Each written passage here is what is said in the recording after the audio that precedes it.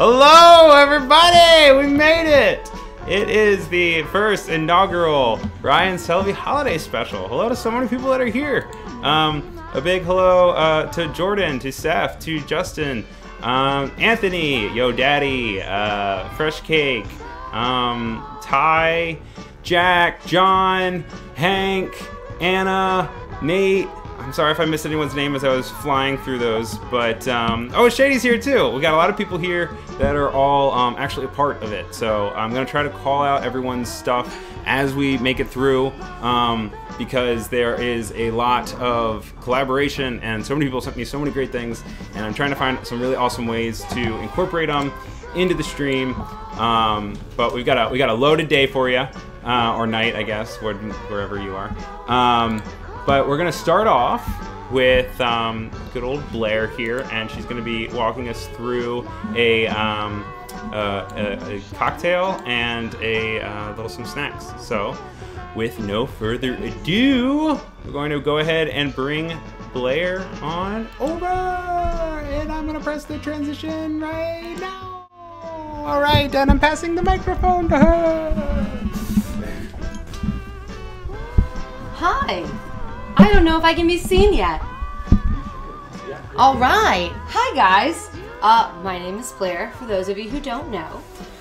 Today, we are going to be doing a few things throughout the stream that are mostly based on how to throw a little soiree for your very close and intimate friends and family, preferably the people you already live with. Okay, let's get started. So today we're going to be making crispy potatoes with a white dipping sauce. So I have my potatoes. I've already quartered the big ones and cut them in half. So the first thing that we're going to do, our vegetable oil is heating up, and then we're going to toss those in, and we're actually going to fry them before they roast in the oven, kind of like a patatas bravas situation. So while the oil's heating up, we're going to get to work on our cauliflower. So with this, oh my God! Merry Christmas! Santa! I didn't know you were coming so soon. Oh, of course, you've been such a good girl. I had to give you a present.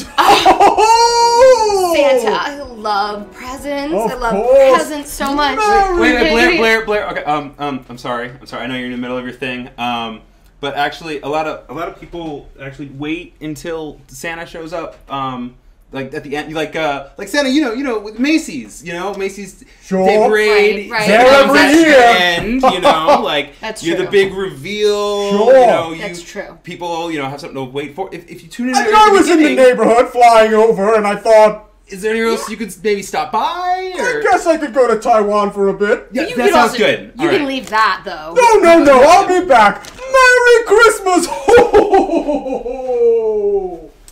Well, hopefully we'll be circling back to that present. I mean, Santa. It's fine. I'm fine. So, I have my cauliflower. They're chopped into just like little bite-sized pieces because they will shrink a little bit in the oven, but not a lot. I have purple, green, and white. And I'm actually going to first pull a couple of these out and actually save them for our crudité plate that we're going to make later. So we'll have some cooked, we'll have some raw on there. I'm just going to take some of these out. Yeah. And then the first thing that we're going to do, basic, we're just going to dress it with a lot of olive oil. Our oven is preheating. Salt.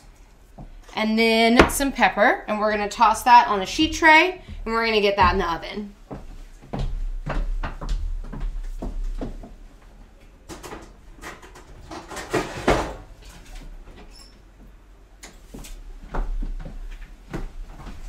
Now, this is one of those things where, like, you don't have to do cauliflower. You can roast broccoli the same way. You can roast broccoli rabe the same way. You can do Romanesco the same way.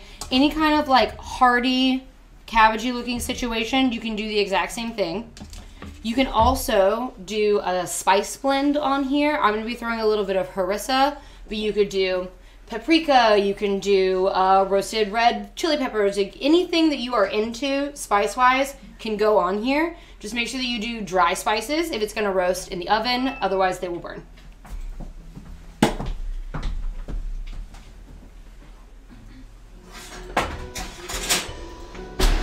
bunch of crap in my oven for storage because I live in Brooklyn. All right, while all that is happening, we are gonna get started on our first cocktail.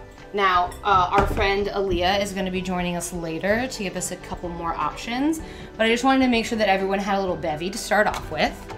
So what we have here are all of my ingredients. It's really simple. You don't really have to know anything about being a bartender. I just have a fancy cup because my roommate does. So what we're gonna do is we're gonna take whiskey or brandy, whatever brown liquor you're kind of into right now. We all have those moments. So we're gonna take that. You're just gonna do a 2-ounce pour of whatever liquor you're into. And then you're gonna do 2 parts of apple cider. Now, usually I would get like a spice cider, but they did not have that today.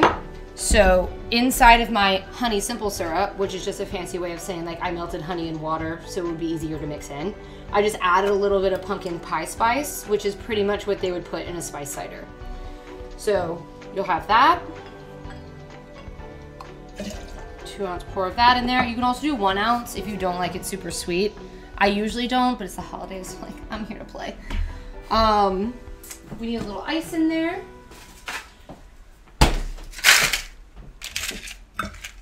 And all you're gonna do with those is you're just gonna stir it until the ice is melted and it's well incorporated.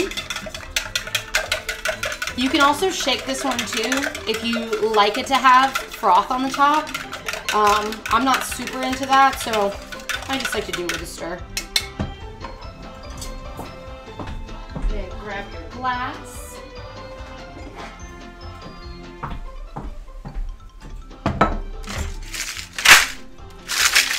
Couple of ice cubes in there, if I could get them out.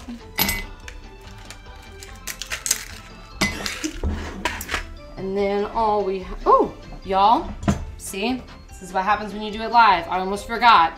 We need a little bit of acid in here to tamp down all of that sweet. If you like it even more acidic, you can also throw like a little tablespoon of apple cider vinegar in here, which just gives it like a little pucker.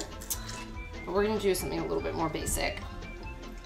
So we're just gonna give that a stir because I forgot it the first time as I splashed my face a little. And then we're just gonna strain it only because there could be lemon seeds in there. You wanna do your glass almost a little bit more than halfway. And then we're gonna top it with a little bit of bubbles. Topo Chico is my favorite because it's definitely like the most effervescent. It's so bubbly. So we'll put that guy in there to the top. I'll just move all this shit out of the way so y'all stuff. Fudge. I'm gonna move all this fudge out of the way so y'all can see.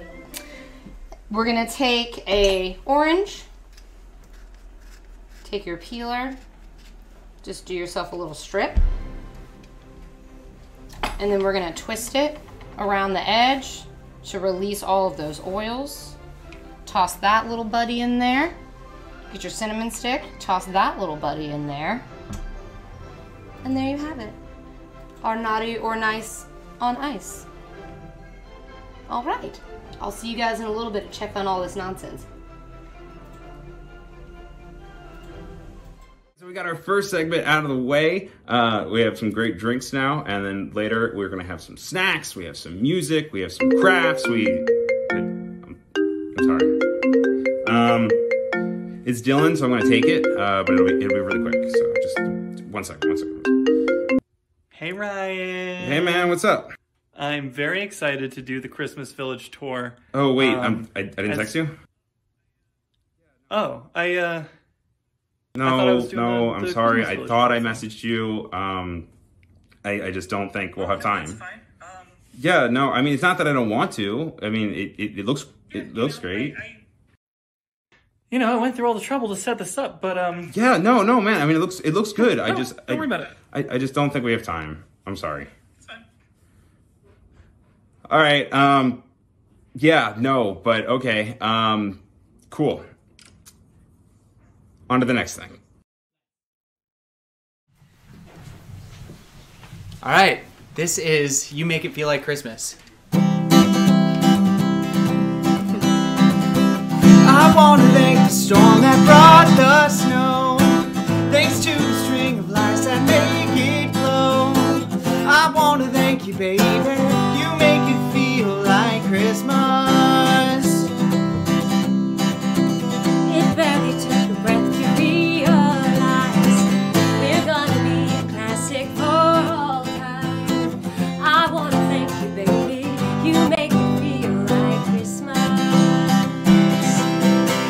Sweet gingerbread made with molasses. My heart skipped and I reacted. Can't believe that this is happening, like a present sent from God. Sleigh bells singing hallelujah. Stars are shining on us too. I want to thank you, baby. You make it feel like Christmas. Thought I was done for, thought that love had died. But you came along, I swear you saved my life. And I want to thank you, baby. You make it feel like Christmas. Sweet gingerbread made with molasses. My heart skipped and I reacted. Can't believe that this is happening, like a present sent from God. Sleigh bells singing hallelujah. Stars are shining on us too. I want to thank you, baby. You make it feel like Christmas.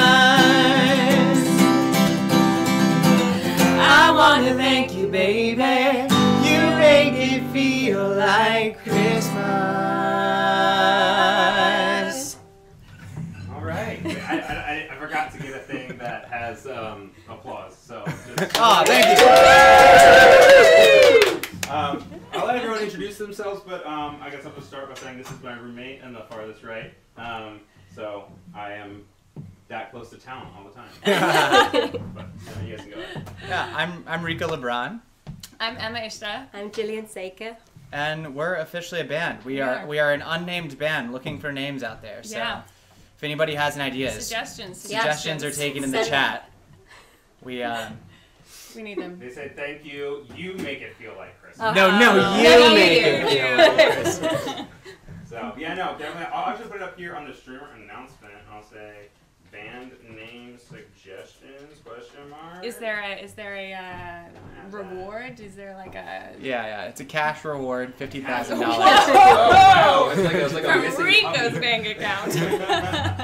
No, but we'll be back with more tunes. All right, and now we're gonna switch over to my boyfriend. Hayden! Get ready, boys! Woo! I don't get. No, you're right. I'm gonna get to the microphone. Oh, sorry. I was really into that song and into Blaire's delicious cocktail. I'm Aaron. I'm Ryan's boyfriend, and Actually, I think it started at a young age. Fun little story about my family and a Christmas tradition we have. My parents, when they were young, they, for their first Christmas, didn't have that much extra cash to buy a tree topper. So they just crafted themselves a little star topper out of foil and an old Lucky Charms box. And to this day, 30 years later, they still use it as their tree topper. So keep that in mind while you're doing some Christmas crafts, that the Christmas crafts of today turn into the holiday traditions of tomorrow. So I'm gonna show you a little bit of crafts. This segment is all about paper. You know, you don't have to have a bunch of money to make it feel super, super Christmassy. So I'm gonna start with making some paper chains. Paper chains are super, super easy, especially for children. You just need to cut strips like this. You know, just cut it right down, hot dog style. You can use white paper.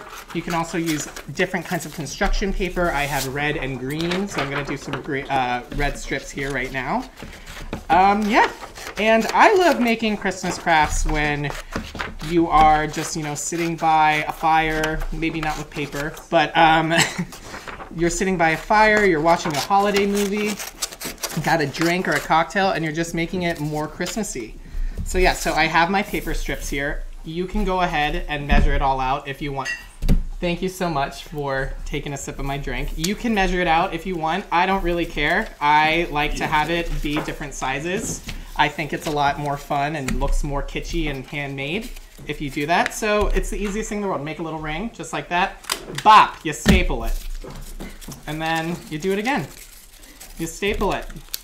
See, it's not the most exciting segment, but it's got the most pizzazz. Am I right? So You gotta make sure you use the close-up cam so people can really see the detail of these staples. Yeah, and you just keep going like that. Bob. And you can but make what will it, come next? Red or green? You can make it as long as you want. It would, I think, it'd be green. It would probably be green. You can make it as long as you want, though, and then you can just string them from the ceiling or not. Did you know that's my favorite color? Green? Yeah. Well, know what I'm getting you for Christmas? Green? Yes. So I'm gonna move on to 2D paper snowflakes. So, like I have an example right here. Also very simple to make. It's made out of paper. So what you do, I like to do them in smaller sizes. You can totally make them at a larger size if you want. So you're just gonna, I like to fold it in half, hamburger style. Like this. Hot dog or hamburger? Hamburger style. And then just cut down the middle. Yeah, Gillian wants to know what the vegan option is. Yeah. For paper? Yeah. Make your own. Chop a tree down. Hot dog or hot dog or hamburger. Oh right, I don't know.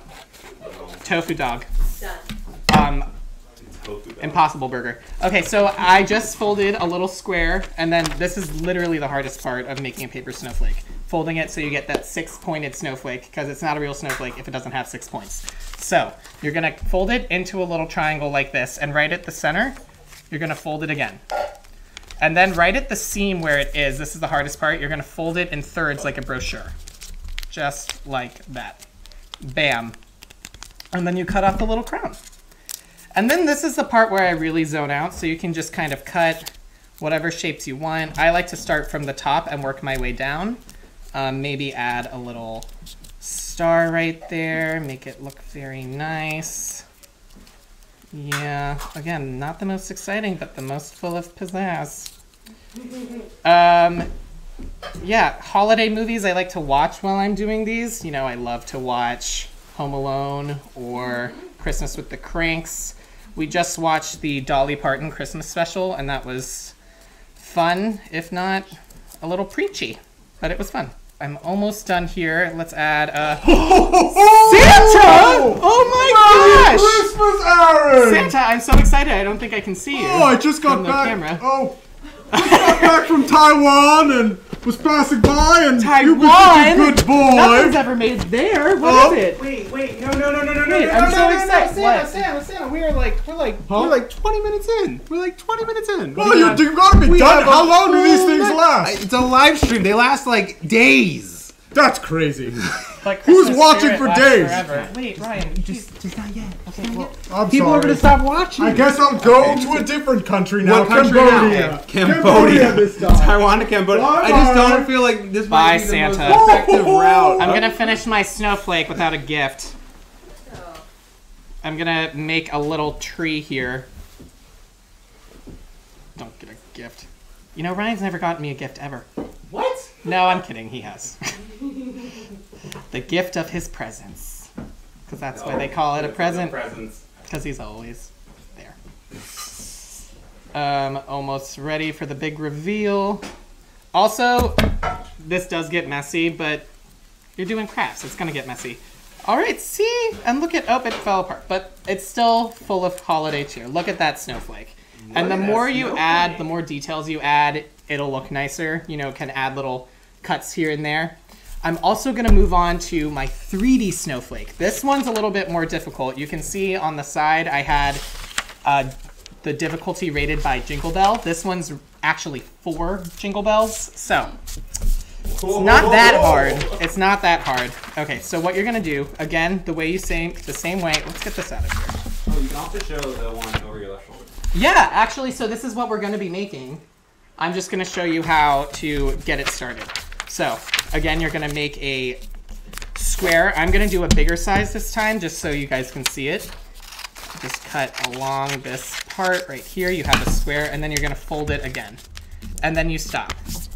And so the part where there's the seam, you want to cut along the diagonal. So you're going to cut like that. I don't know if this is showing up super well on camera. All right. And you're gonna make 4 cuts, and then I cut off the end. So then it looks like this, right? Awesome.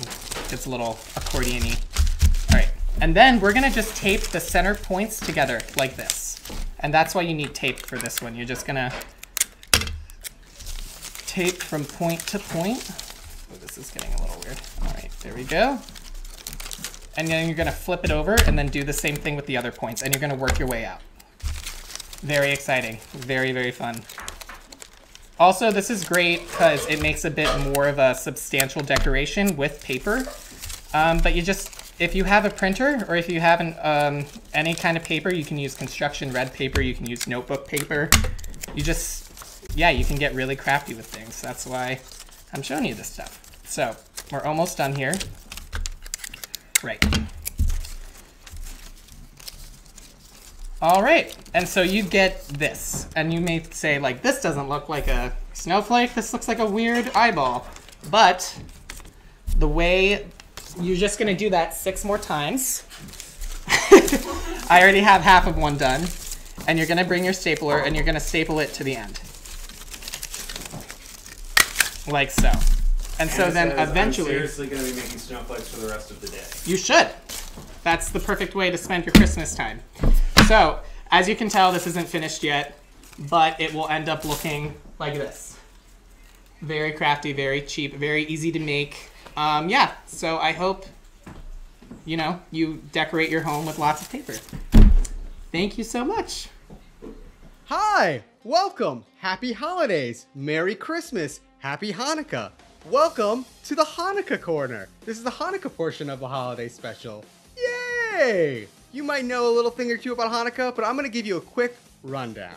Alright? Hanukkah is called the Festival of Lights, and it's actually a pretty minor holiday when it comes to the Jewish people. It's only been made famous in America because of Christmas, and rabbis were like, let's get these Jews something to be excited about during the Christmas time. And that's why we celebrate Hanukkah so much. But basically, the story of Hanukkah is like every other Jewish holiday. A bunch of people trying to kill a group of Jews and not being able to. In this case, it was the Greeks and the Maccabees, a small Jewish tribe. And so this much smaller army was able to push out the much bigger Greek army.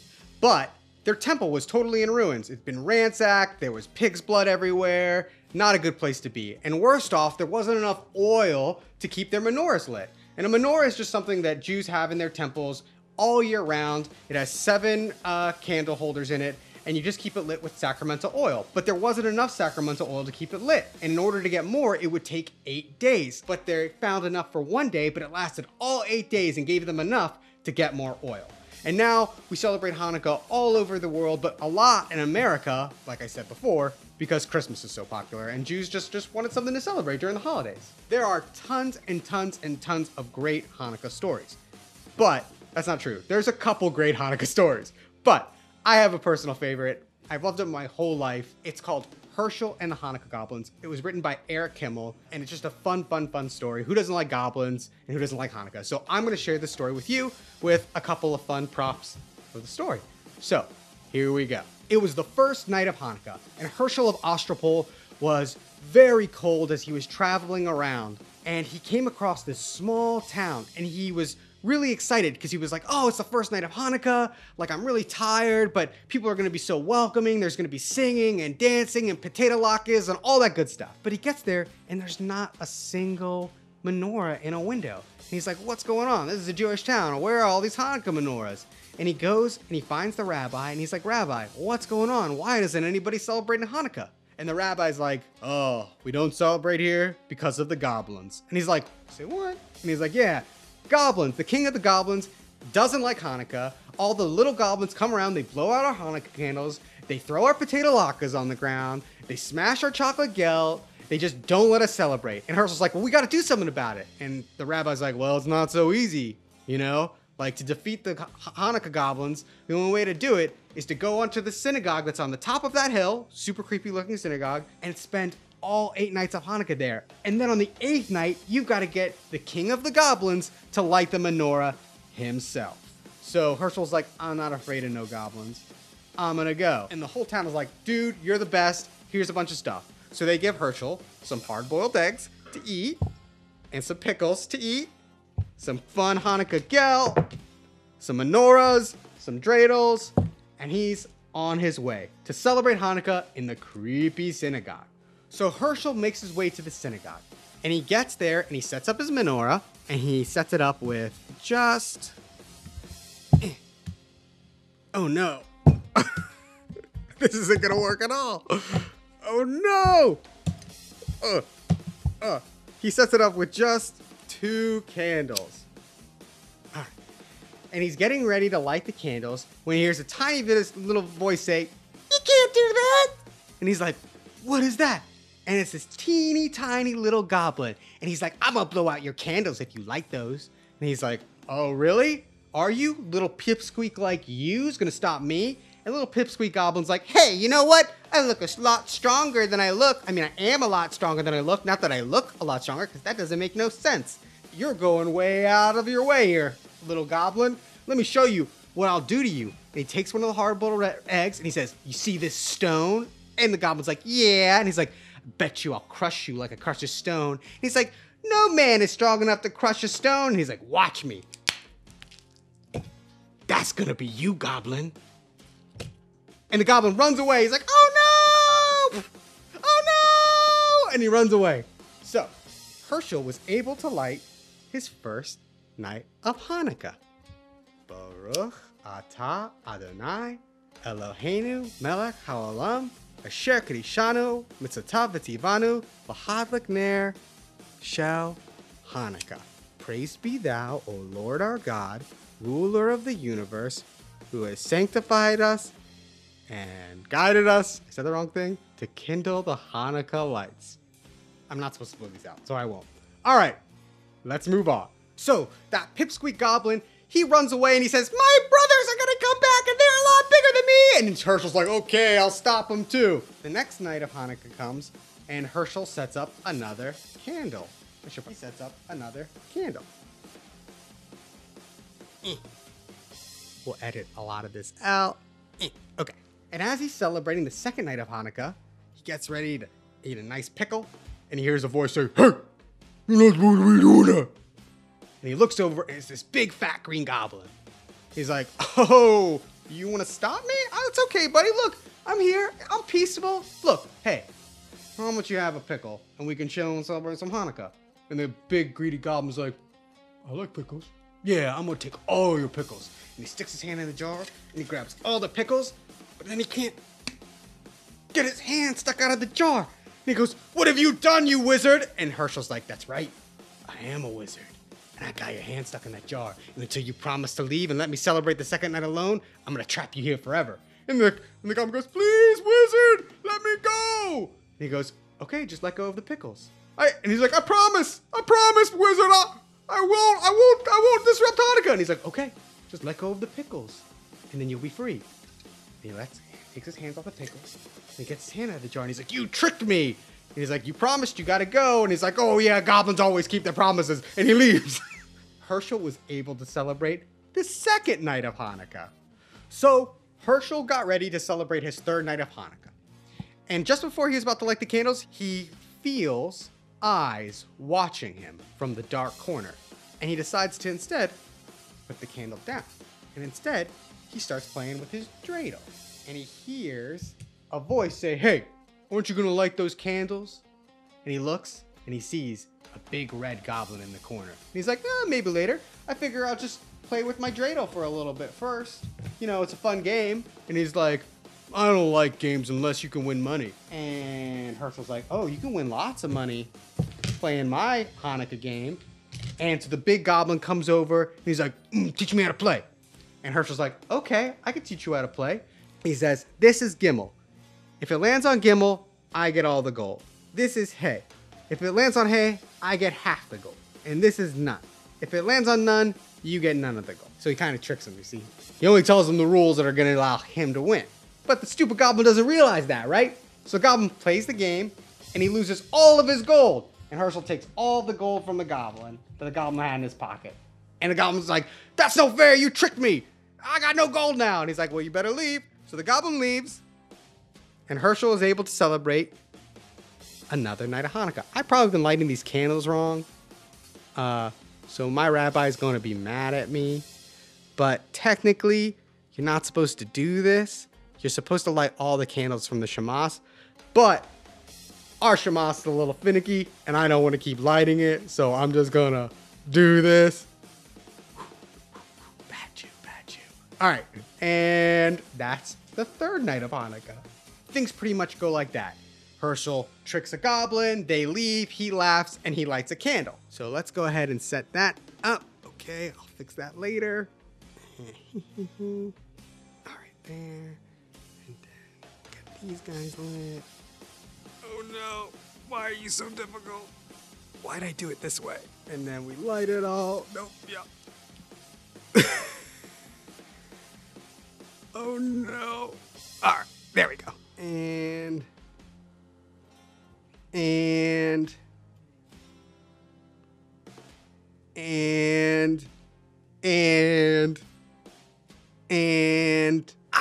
it's lit. Great. So it's not your time.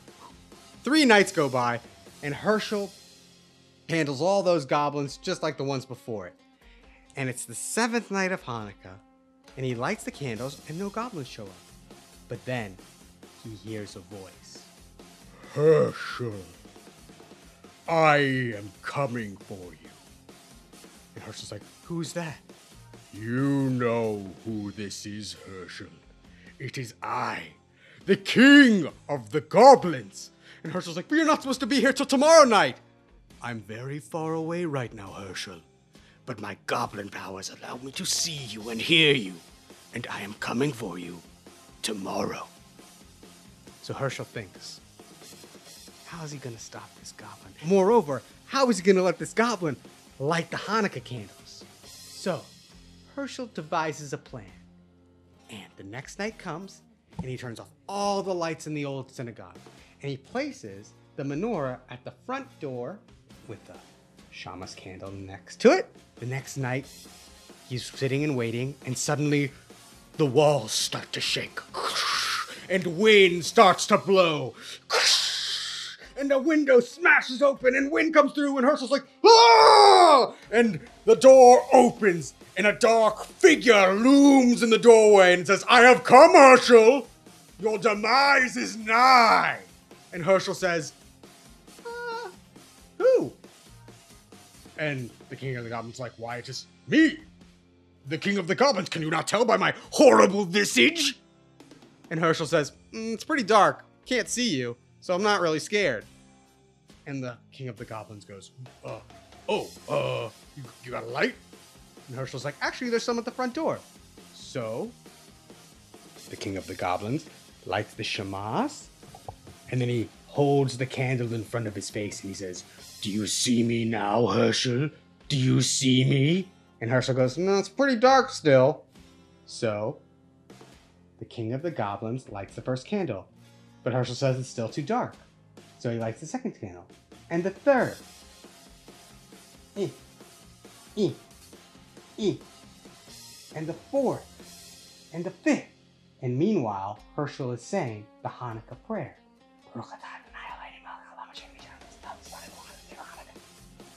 And the king of the goblins says, do you see me now, Herschel? I am the king of the goblins. And Herschel says, I do see you, but I just got you to celebrate Hanukkah, dog. And all of a sudden, the king of the goblins goes, no! And a big storm hits the synagogue. And the walls go flying. And all the bricks and until nothing is left on the hilltop except Herschel and the menorah. And suddenly, he hears it. Hanukkah songs from the village.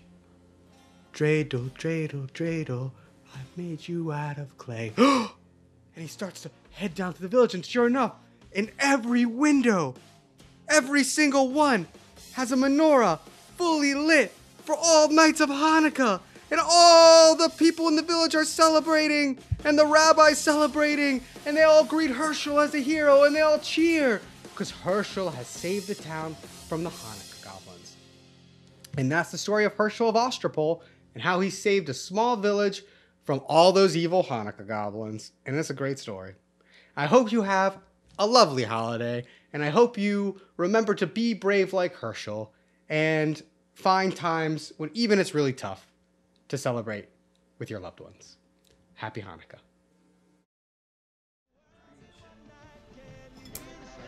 Oh, you guys are back. Oh, now you're back. Okay. Whoopsies. Transitions, am I right? So, last we left off, our onions were frying in oil. I have pulled them out of the oil and put them into the oven to finish. Our cauliflower is still in there. Both of those need another few minutes. So while they finish, we are going to make the accoutrement sauce. We're going to make a sauce for it. So the first thing that you're going to do, these are for our potatoes. You can ask any of my friends. Most of them are listening to the stream right now. Everyone is obsessed with the white sauce for the potatoes. So if you make it this way, you can't go wrong. It seems like a lot of garlic. It is. Never too much garlic. But like in a really good way. So what you're going to do, microplane, zester, whatever you call this, garlic. You're just going to take it and you're going to do this. For really like 1 clove of garlic per like every like 2 tablespoons of mayo that you're gonna use. So if you're making a lot of garlic. It's like, don't play. Megan, I'm mostly talking to you. You skimp. I'm just kidding. So we're gonna do that. And then the next thing that makes this condiment so delicious is it has chopped Cornichon pickles, which adds just like a lovely brininess to it. And then it's also gonna have salt and pepper. And that's it. It's like super, super basic, but it is really addicting. Also, I forgot to mention this earlier, everything that I'm making tonight is actually both vegan and gluten-free. So we are using vegan mayo for this dipping sauce, but if you're not vegan, you know, mayo's great. No one's mad at it. We're just not using it tonight. All right, I'm chatting too much and I'm not zesting. Let's see. I'm gonna talk about while I do this. Anna says that she likes a lot of garlic. Amazing, thank you, Anna. Thank you. Oh, also huge shout out to the Waters Levy conglomerate family for watching tonight. I'm so glad you guys are here and I miss you a whole bunch. Oh, JD just showed up. He said he came to the stream just for this recipe alone. Hell yes, JD. See, you know. I try and keep it on the DL, but I'm making it just for you guys. It's a Christmas miracle. Also, guys, I really should have pulled the skins off my garlic before we started, because now we're just watching me do this. What's the girl's name? Allison Rowan. Allison Rowan, does she not put, she doesn't pull garlic? She does not. She just throws that in. Yeah, okay, so I get that. Let's talk about it. So there's a woman who's streaming. Who does she work for? New York Times. Right? New York Times. Allison Roman, I believe. She is like, she doesn't take the onion peels off. She doesn't take the skin off the garlic, which is like a wild choice. Not ginger either. Not ginger either. So okay, so she here's just throws everything. She doesn't cook anything. She just throws it. She just throws it all in. Now here's my thought on that. I think that's totally fine because she's right. Like honestly, everything cooks down, but that's if you're cooking it. This sauce will not receive any heat. So if you put the skins in here, they will feel like skin in the mouth, and that is not a mouthfeel that we're generally looking for in a dipping sauce. Well, there's a nice crack to the garlic skin, shake them in a metal bowl, comes right off. See, okay. I really appreciate you. That's fresh cake. Who? Fresh cake. Fresh cake? I really appreciate you. I think I just don't do it right because every time I have tried that hack in various ways, nothing happens. Like maybe I don't smush it enough. That could be the situation. But, alright, this is our last one that we're gonna do. Fresh cake's actually on the stream. Oh yeah, fresh cake is on the stream later. So if you're a fan, stick around. And if you're not a fan, also stick around because you clearly don't know what's up. Alright. So we have all of our, and like, can I get my close-up camera right here? Like guys, we are not fucking around. You need a lot of it. It's important. So, Garlic on garlic on garlic. Garlic on garlic. Then we're just gonna put a fuck ton of pepper, fudge ton of pepper, Y'all, my mom's watching. Oh no. Okay, pepper, and then our mayo. And then also we need about 4 or 5 Cornichon pickles. So sorry that I'm just reaching my fingers in here. But you know what? We all live here, so if I've got it, you guys have got it. You know what I'm saying? So we're just gonna do tiny chops into discs. And then you just wanna stack all your discs. Give those little babies another chop. Because we really want to be able to disperse a lot. Get out of here. We want to be able to disperse a lot of pickles throughout the whole sauce. But you don't really want it to be like super chunky. Now, you can also throw a pre-made relish in here if you're an absolute monster.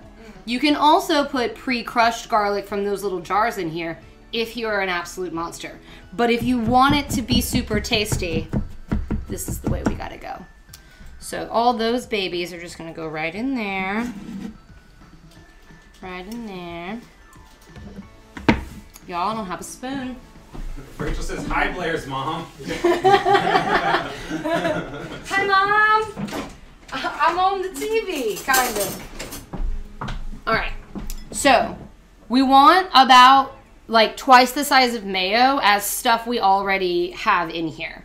So you're just gonna scoop those buddies in there until it feels like, it just looks really upsetting, but it's tasty, I promise. Until it looks like everything has enough to be incorporated in there. Now, another hack you can use for this, because like with all the stirring and the mayo and all the things, I usually take it out of the bowl that I made it in and plate it. I don't know which camera's on. This one? Yes. Okay, good. Hi. I usually pull it out of the bowl that I mixed it in and plate it in a separate bowl just so you don't have all the swirlies on the sides. But we'll talk about all of that later. All right, so we have our sauce. Now let's talk about our miso hummus, which is going with our crudité plate. Now, because you make it in a blender, I already mixed it up for us because it's very loud. So we're just gonna talk about what goes in there. It's 2 cans of chickpeas, and that's if you are making enough to keep, right? 2 cans of chickpeas, 2 big spoonfuls of white miso paste, half a lemon squeezed in there, salt and pepper, and like 3 cloves of garlic. Put it all in the blender. You can also use the, what's it called? Oh, the food processor, but I have like a tiny one, so it was just a lot. You're gonna blitz all of that together. Be careful about how much salt you add because the miso paste already has like a really salty, like umami flavor to it. So you don't want it to be like over salted. So make sure you're tasting. Taste it as you go. So all of that just goes in here. You blend it up. And then for the garnish, we're gonna pull this out and put it onto a bowl. And then for the garnish, olive oil, red pepper flakes, and a little bit of parsley because that'll add color. Now we need to go check on our patates and our cauliflowers. So I'm gonna go grab those. Oh, guys. Oh, we came to play. Look at that. Wow. Wow. All right, so as you can see, they're like nice and crispy. And I didn't add any more oil to the sheet tray because they were already pre-fried in oil, so you don't need to add any more fat. You can just ladle them out, put them right on there. And these go with the white sauce. They want to know if you peeled the chickpeas. Ooh, great question. It's very hot. Grab one, but use a fork because it's hot. I drained the chickpeas out of the can. I did not peel them. I just threw them all in there. Because honestly, I can't really tell the difference. So I wouldn't stress out about it. It's really hot, Brian. It's really hot. I was not joking. This is what my life actually looks like when I'm cooking, by the way. It's always someone. So here we have our cauliflower. As you can see, everything is like nicely browned. We've got some crispy edges. Like that's really what you're looking for. Close up cam. Here. Come here, bud. Ooh, hold on. Yeah. Yeah, there we go. Yeah. That's right. You want it nice and roasty toasty. And again, This is something that at this point you have like gold. All you have to do is add whatever accoutrement you're into. Toss it with some vinegar, toss it with some chili flakes, toss it with a little bit of honey and balsamic. Like, you can literally go any direction that you want with this. It's very exciting. Joanna wants to know, are we washing the chickpeas or just draining out the liquid? Ooh, great question. I drained out the liquid. I did, and then I just ran them under the sink in the colander for like a second. So you don't have to be like super ridiculous about it. Also, you can keep your chickpea liquid and use it as aquafaba, which is a great leavening agent for any kind of like vegan baking, or using cocktails. You can use it in cocktails instead of an egg white, which you will learn about using egg whites in cocktails later with Aaliyah, which is very exciting.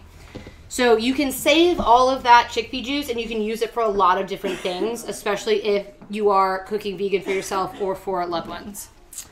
So let me make sure I got all my nonsense here. We made our white sauce, we got our potatoes and our cauliflower out of the oven. We made our miso hummus for the crudité, very exciting. The last thing that we're gonna do in this segment before we start plating everything is we are going to make a very, very, very very simple vinaigrette that's gonna go on top of some greens, and it's just gonna kind of be like a nice accoutrement to the table. It has something fresh. So, also guys, I'm just like really enjoying saying the word accoutrement today, so we're probably gonna hear it a couple more times, just so you know. It could be a drinking game, fun for me and you. So what we're gonna do is we need, what's nice about this recipe is you can literally use any kind of vinegar that you have. I like using apple cider vinegar for this one in particular because it's just a little bit sweeter and I don't have to add any extra. It's not the right order. Don't watch that. So what we're gonna do is, Ryan, can you open this? Yes. Thank you. Thank you. Now I'm like on the spot, so if I can't open it, then it's gonna be a big deal. Oh, I can do it. I can do it. Okay, well, you didn't have to make it look that easy. Thank you. That's good. It's nice to have help.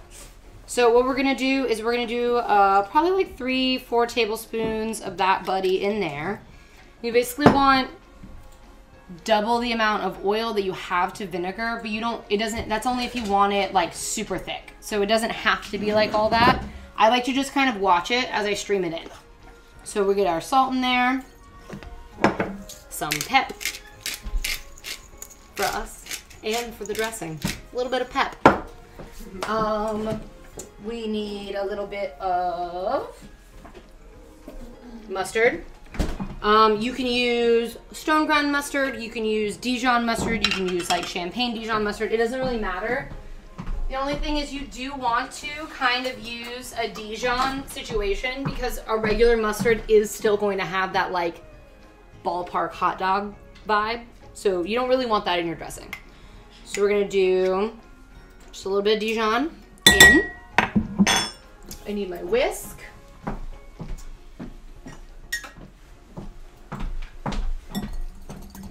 Just move that around a little bit. And then this is my favorite part. So this is us just like emulsifying our dressing. This is literally the most technical part of this entire situation. So if you can't do this, I can't help you. All you're gonna do, whisk, and then stream your oil straight in there. Vigorously whisking as you go. And then check in with it. How are you? You can see, hi, how's it going? It's going great for me. So you can tell that it's already started. I don't know if Ryan's it. We can tell it's already started to thicken up, right?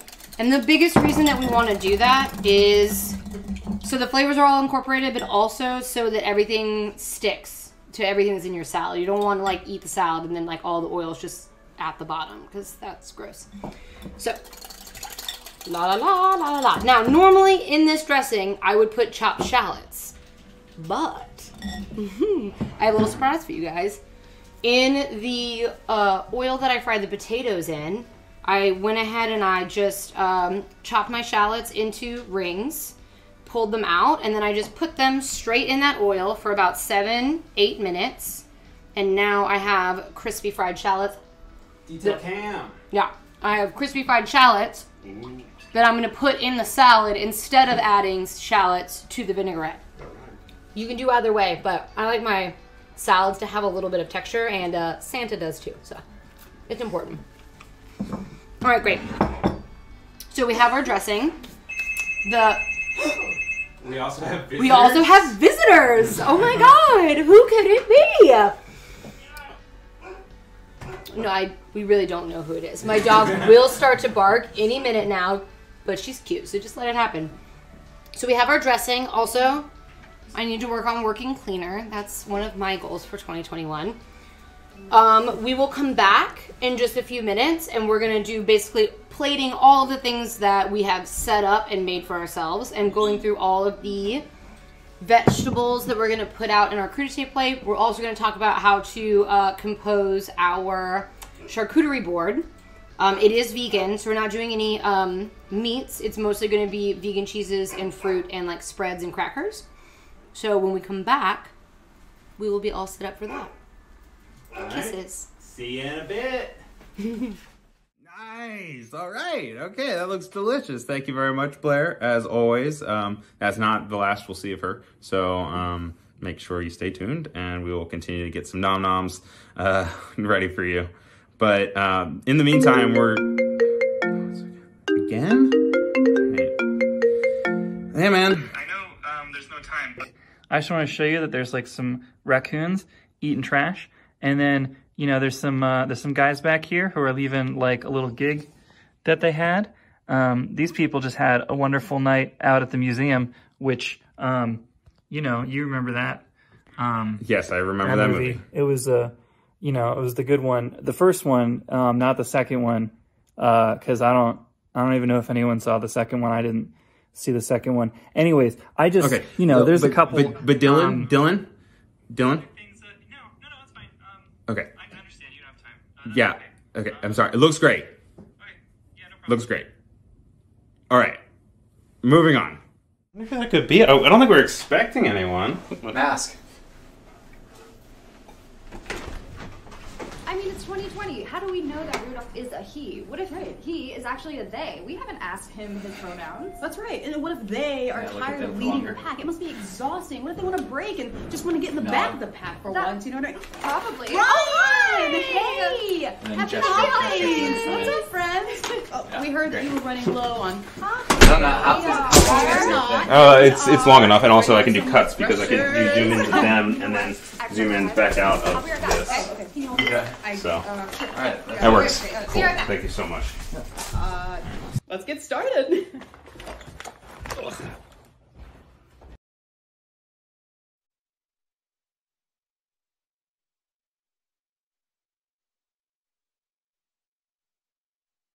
Hello.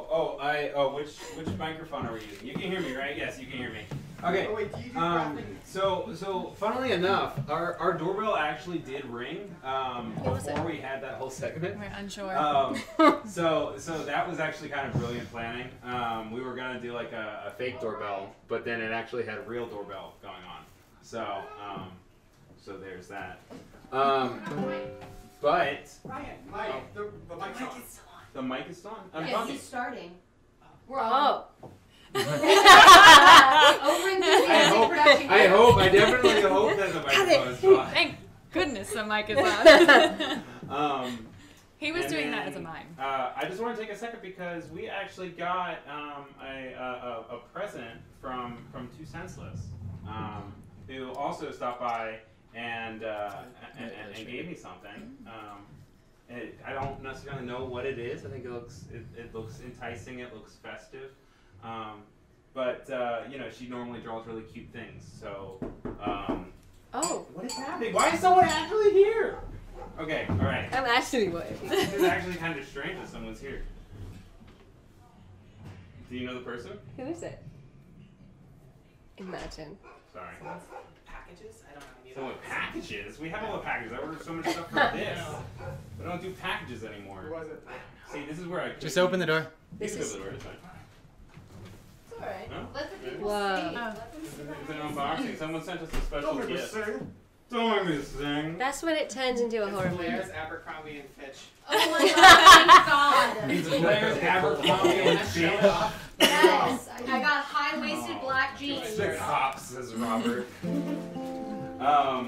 But yeah, no. So we got this. Oh, thank you. Thank you so much. Oh my god. That's great. Thank you. That's so scary. Make sure you follow Two Senseless here I'm on Behance. She's a first four chords as I'm just gonna watch like you. this. I'll give you a little Yeah. And without further ado, though, we're gonna go and we're gonna pass it off to the band that you guys have still not named, even though it's up to you guys. Were there any good ones? We weren't so into. Wasn't there like a chemical toilet? There were a couple ones. Yeah. There was the Jingle Ballers from Ryan and Maxine. Shout out to them, my sister and her boyfriend. Yeah. They're like, we're not giving you any ideas until you go broadcast. Yeah. Okay. Exactly. They need the 50 grand Venmo'd ASAP. I see. Well, All put right. on that Rico. However. So I am from Australia, and Jill is from England, and this song, we won't be going home for Christmas this year, and this song goes out to everyone who's feeling a little bit homesick.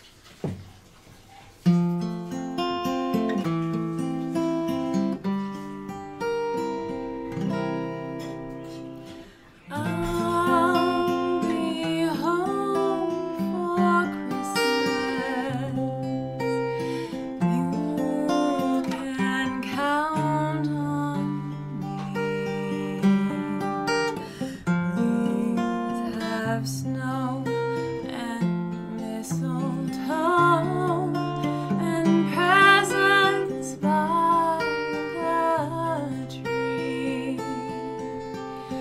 Christmas Eve will find me where the love light gleams.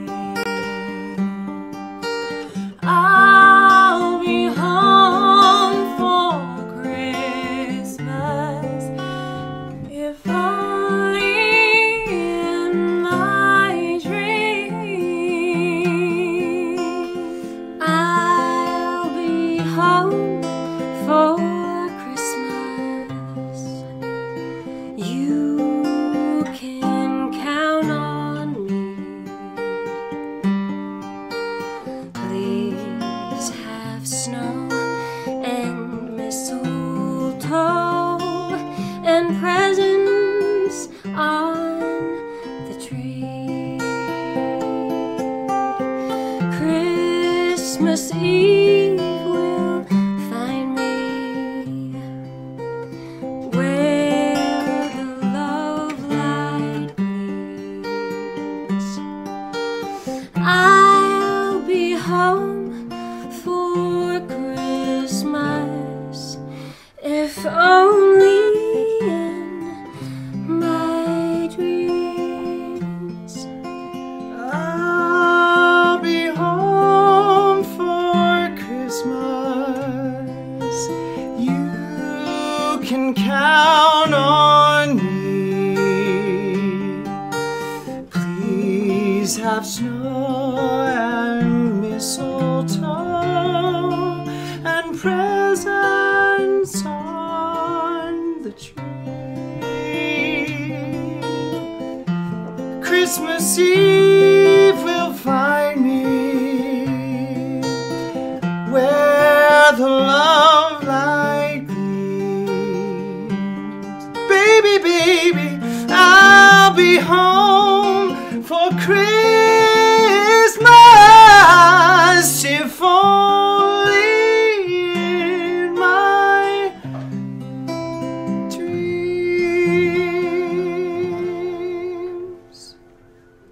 Woo! Let's give it up for clapping. Love your hair. All three of your hairs. Yeah, I was gonna say it's like combined. all Which three. hair? Yeah. These old This one. these old knots. Oh, okay. Fresh Cake says this is kicking off the holiday spirit for me. Put lights on a tree outside right before. Oh. Feeling the holiday spirit. Dave's asking when he walks Christmas into... joy, Christmas did we joy, just get- Christmas no, joy. I was wondering. Joy. All right. So then next up, we have our first Aaliyah cocktail, I believe, right? I can check the list for you. Yes, I believe Check so. his lip. Check it twice. Enjoy your cocktail! Hey, let's make a holiday gin fizz. So, I don't know if that's what it's called, that's what I made up. For this, you can use gin or vodka, whichever you prefer. Gin would go better, but if you like vodka, hey, that's your business. All right, let's go.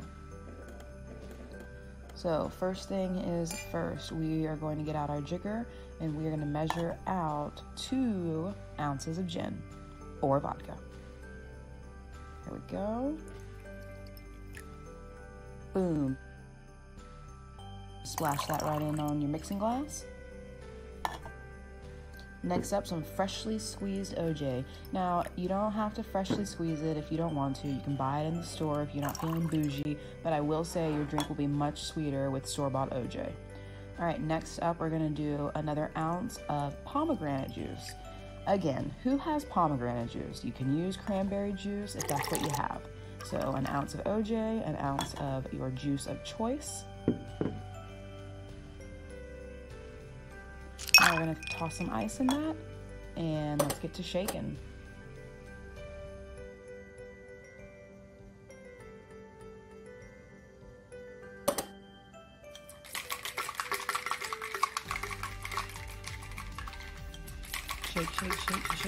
Shake. Get that tin real nice and cold. Once it's really cold, almost too cold to the touch, you know it's ready to go. Okay, now we're gonna get our fresh glass, preferably a holiday glass. Get your strainer.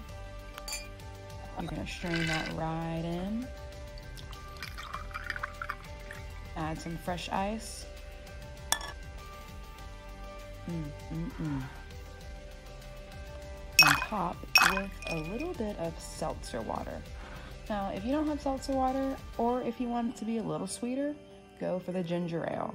But I stick with seltzer. Real bubbly, merry and bright.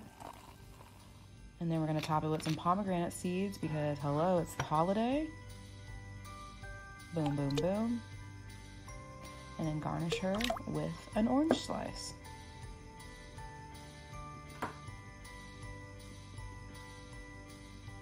Beautiful. Enjoy.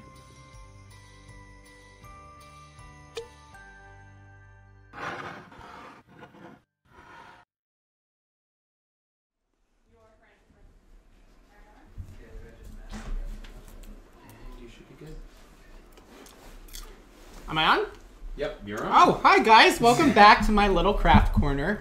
I hope you had fun the last time with the paper segment. This segment's all about stringing popcorn and making garland. So, I'm gonna start with the popcorn because it's way more simple. The hardest part, honestly, is just putting the needle through the thread. So what you'll need a needle, a thread, some popped popcorn. You shouldn't use microwaved popcorn. It'll be buttery and messy and gross. You should really just buy the popcorn kernels at the grocery store. And then put it in a popcorn popper. We don't have one, so I just put it in a pot with a little bit of canola oil with a lid, and then you just let it pop. It's really good. They're really good.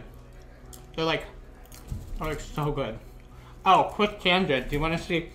I always do this in front of Ryan, and he doesn't like it. But do you want to see how a dog eats popcorn? You put it in your hand, and you just do this. Wow. I have one going right now. I also really like to, because it's a lot of white. You can see it on the tree. It looks really nice against the Christmas tree. But I like to disperse them with a little bit of cranberries. So I have a little thing of cranberries here as well. You don't need to dry them or anything. You can just buy them at the grocery store as is in the bag. And you can just thread them through. I like to actually start my threaded popcorn with a cranberry because it works really well like an anchor. You can't really tie a knot around a piece of popcorn as easily. So that's just a little trick as well. So it's just super simple. You have a needle, thread, gonna string a cranberry like so. Bada bing, bada boom, watch it go. Watch it go. It's not going, there it goes. Yeah. I just want to point out that the second that you did the dog thing, my dad was like, "Hi, Aaron." Oh, that's great. That makes me so happy. Hi, Don. I'm glad. Have I done that bit for your parents? If I haven't, I have now. Yeah, now Yeah. you and everybody else. So yeah, and then I like to string them just, you know, in segments of 3 because it's a lot. It goes a lot quicker. And this is another perfect, even if not more perfect, craft to do while you're watching a Christmas movie because you have popcorn right in front of you. You can just eat it because it's really good. You can just eat it as you go, which is great. I'm not going to finish this because it's going to take a long time. But as you can see, I really have it going there. Hi, Ryan. Oh, do you want some great. popcorn? Yeah. Do you want to eat it from the start? Yeah, you're tripping. You shouldn't do this. This isn't how... Oh, he didn't do it. I really thought he was going to. So, that's a very simple craft you can do. Really, really affordable, Do you want to do the really detail nice. cam? Yeah. Oh, here's a detail cam. I have to walk back over here to switch your detail cam. Here's a detail. 1 second. Get my stuff on. Wow, look at that detail. Also, I don't know what the difficulty level is listed for Jingle Bells. Okay, the Jingle Bell scale was something I thought of late at night when Ryan was like, "Babe, you need to make up your crafts list," and I was like half asleep. To be honest, that's what happened, and I thought it'd be a cute thing. But it's 2 Jingle Bells because it's pretty simple to do. So we're gonna move on to the garlands. How many Jingle Bells is law school? Oh, too many. Too many. 4. So next I am gonna make a garland for you. I actually have worked in a bunch of floral shops here in New York City. It's very easy. Don't get, you know, intimidated by making your homemade garland with tree trimmings. It's actually a lot more simple than you think. So, as you can see here, I just have a lot of tree trimmings from the Christmas tree. I also went to, you know, they have them in front of bodegas if you don't live in New York City, and they have tree trimming and cutting and pretty greens at the grocery store. You can also, you know, walk around, clip some holly, clip some pine in the woods. Don't do it in a national park because that's illegal. But if you want to do it in a public park and you don't trim too much and it doesn't hurt the tree, by all means. So here is how I started it. You really don't want to use thread or, you know, ribbon or anything. You want to use a nice sturdy twine while you're making your garland because you're working with kind of stiffer material, so you want it to be able to hold up. So what I did to start it, I just tied a knot around one of the tree sprigs and then you kind of just wrap it around. And that's pretty much it. I like to add in a couple knots as well, just because it makes it a little bit more sturdy. But I'm just gonna make a little garland for you and show you how. Can I actually get the more detailed camera, just so I can show it? Yeah. Yep. So as you can see, I wrapped it around and just tied another knot. Then you're just gonna lay it on top of the other, and then again, wrap it around. This is a super nice way to have, you know, some people just throw away their tree trimmings. If you trim your tree and you get a real Christmas tree, this is a way to incorporate your Christmas tree in more aspects of the house. And it smells great. So yeah, so I tied another knot. I'm just gonna wrap it around. And I think I also listed in the materials Christmas cutesies for things you need for the garland. Christmas cutesies is kind of to your own discretion. You are welcome to use candy canes. I'm gonna use candy canes. You're welcome to use dried oranges. I'm gonna show you guys how to do that a little bit later. Ornaments are great, little ornaments hanging from it. It's really, really great. You can also do, what's another Christmas cutesy? Anything your heart desires. Bows, ribbons, I don't know, Jenga pieces. Jenga pieces? I don't know. Maybe Scrabble pieces? Scrabble pieces if you're really gamey. Gamey? Yeah. Anchovies? Like Anchovies. Yeah, what are, name out Christmas cutesies, guys. Leave it in the comments. And don't be surprised. Hayden So yeah. This is a great sweater. Oh, thank you. It's Ryan's. Thank you. Yeah, I just want to point that out. So, oh, pine cones is another great Christmas cutesy that you can find in the woods. So yeah, so we are just doing the, right now this is more like the skeleton. It's not gonna look this crazy. Also, I don't like how this goes, but we'll fix that in a little bit. So yeah, this is a really, don't get intimidated by this because it's really not as much as you think. It's more just like making sure it's sturdy and intertwining it. So I have a pretty good base here. I'm gonna wrap this around one more time, just so It's sturdy enough to hang. And I have a hook here. It's gonna hang down lengthwise, but it will still give the effect of a nice garland. It's also nice to hang it horizontally over doorways, over your mantle, anything like that. So we're gonna hang it. And so this is the part, is that gonna hold it? Oh my gosh, see, this is why we do live streams. If this was pre-recorded, that would have been edited out. We all can't tell a wonderful, beautiful recorded story of Jewish goblins.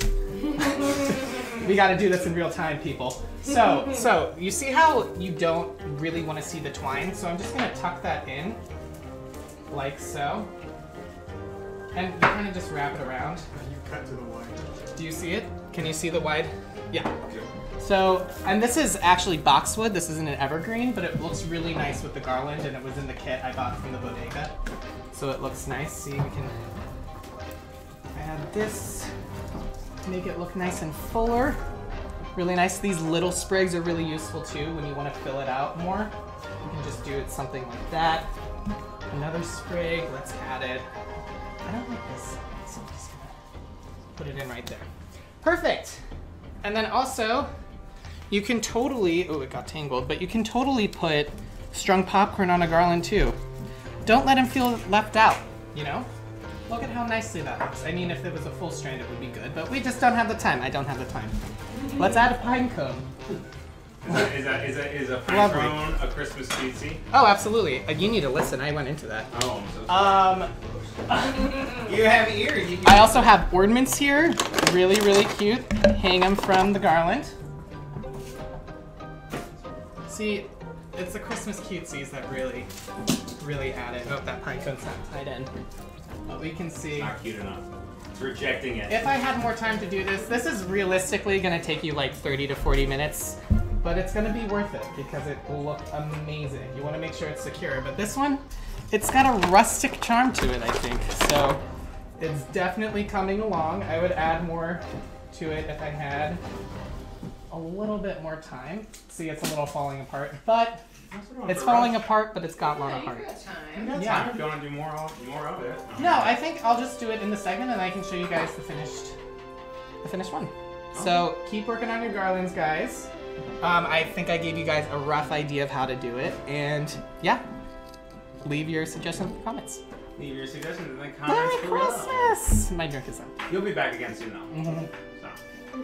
I'm still coming at you. Woo! Take a classic cocktail and make it more festive. So here we go with our smoked maple old fashioned.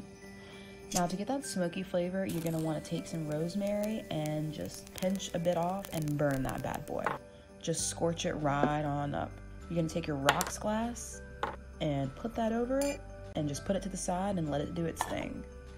Now, for this, we're gonna use maple syrup as the sweetener because it's way more festive and it's gonna give it that nice kind of holiday, warm, cozy vibes in your mouth. So we're gonna do about ½ ounce of maple syrup. Put that into your glass. And next up, we're gonna move on to the booze. Now my booze of choice here in my booze bottle is Basil Hayden's bourbon whiskey, but you can use whatever suits you. And you're gonna wanna do 2½ ounces of your booze of choice. Splash it on in there. Now we're gonna flip our jigger and get another ½ ounce. All right, here we go, get it in, boom. All right, next up is your bitters. You're gonna take some bitters and just give maybe 3 little splashes in there. Boom, boom, boom. Gonna take some ice, which I have in this bowl here. And for old fashions, you do not shake, you stir. Just stir, stir, stir, stir. And once that glass is nice and cold, you know you've done the job. More stirring, more stirring. All right, here we go. Now we're going to get our strainer, which clearly I have forgotten somewhere in the kitchen. Here we go. Get your strainer. Add some fresh ice into your glass. Fresh ice, boom. Strain your maple old fashioned into that smoky glass. Oh, it's already so beautiful. And then you are gonna garnish that with an orange peel.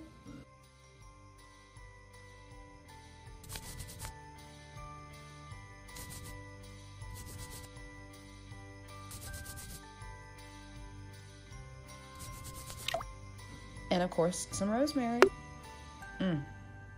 Enjoy.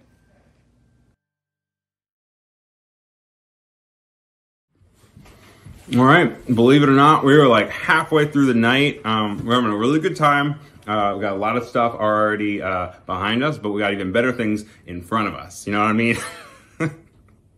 I don't know, but are you kidding me? What? I know. But I didn't, the waterfront here is kind of like all new this year. Okay. So this boat, you know, is hanging out. There's, you know, a factory going on. We got the lighthouse. This lady has some lobsters. I wonder what she's going to do with that later. I don't mean that in a weird way. I kind of said that where it sounded like it was a weird way. Yeah. And, you know, there's a cottage up here. And, you know, I just, you know, I thought, you know, there's, you know. Dylan, we really don't have time. I'm sorry. I don't know what to do.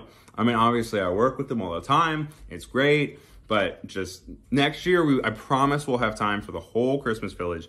But just not this year. We already have too much. But we have Santa coming along. We have some more cocktails. We have so many great things. So stay tuned.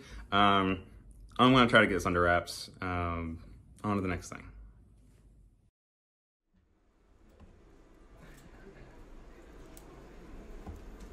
All right. And we're live. Here you go. Oh, you guys are back. Oh, that's right. We needed to come back. Because right now, all we have is a table full of random stuff. And that's not what we want. We want something that we can present to everyone. So, let me talk you through what I've been doing since you left. We have our dipping sauce for our potatoes. Now, I'm not going to lie. For this particular batch of potatoes, I do have a secret weapon that unfortunately I can't share with you because I don't know what it is. My best friend Suhaila's father spent years trying to come up with the perfect spice blend. She tells an amazing story about it in her one-woman show called Hi, My First Name is Suhaila. And so I have that with me. I honestly don't know what's in here other than just like crack. Like, it's so tasty. But that doesn't mean that you can't just put salt on these, because to be honest, the dipping sauce is very flavorful, so don't be stressed. So we've got our potatoes, we've got our dipping sauce. We also have our hummus, which I just garnished with some red pepper flakes and some parsley, because like I said before, it's very acidic, very salty, very umami, so it needs a little bit of spice and a little bit of brightness on top. And then we're just going to finish it with a little drizzle of olive oil. So there's a nice, just a nice mouthfeel, which is a phrase that I hate, but it's very important because you do want someone to bite into your food and feel that like unctuousness on their palate and not, you know, trash. So I have my big bowl of greens. These are just Mizuna greens, which is a Japanese kind of like arugula-esque situation, but spinach, arugula, romaine, like whatever you're into, this is kind of just like an all-purpose tasty salad situation. So what we're gonna do is we'll take our dressing. We're just gonna toss all of that on there. And the reason that we're tossing our dressing with just the greens is because we're gonna be topping it with crunchy bits.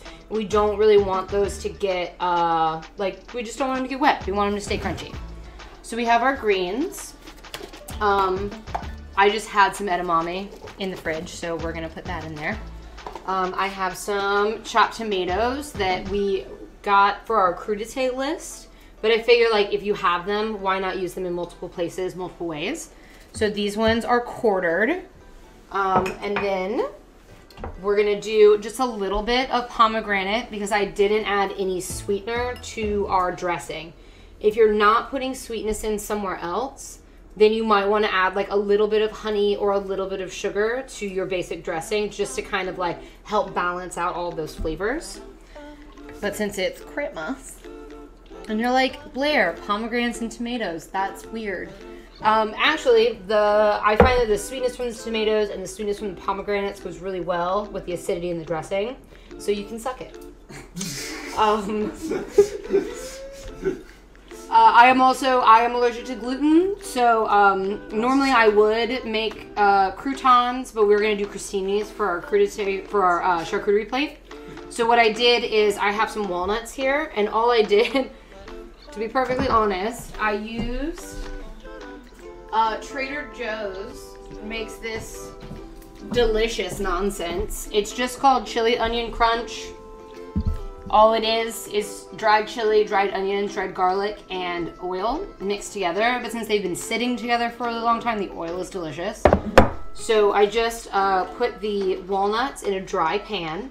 I let them get toasty. And then I add this to it at the last minute with a little bit of honey and just stir it all together. If you leave it in there too long, the crunch will burn very quickly.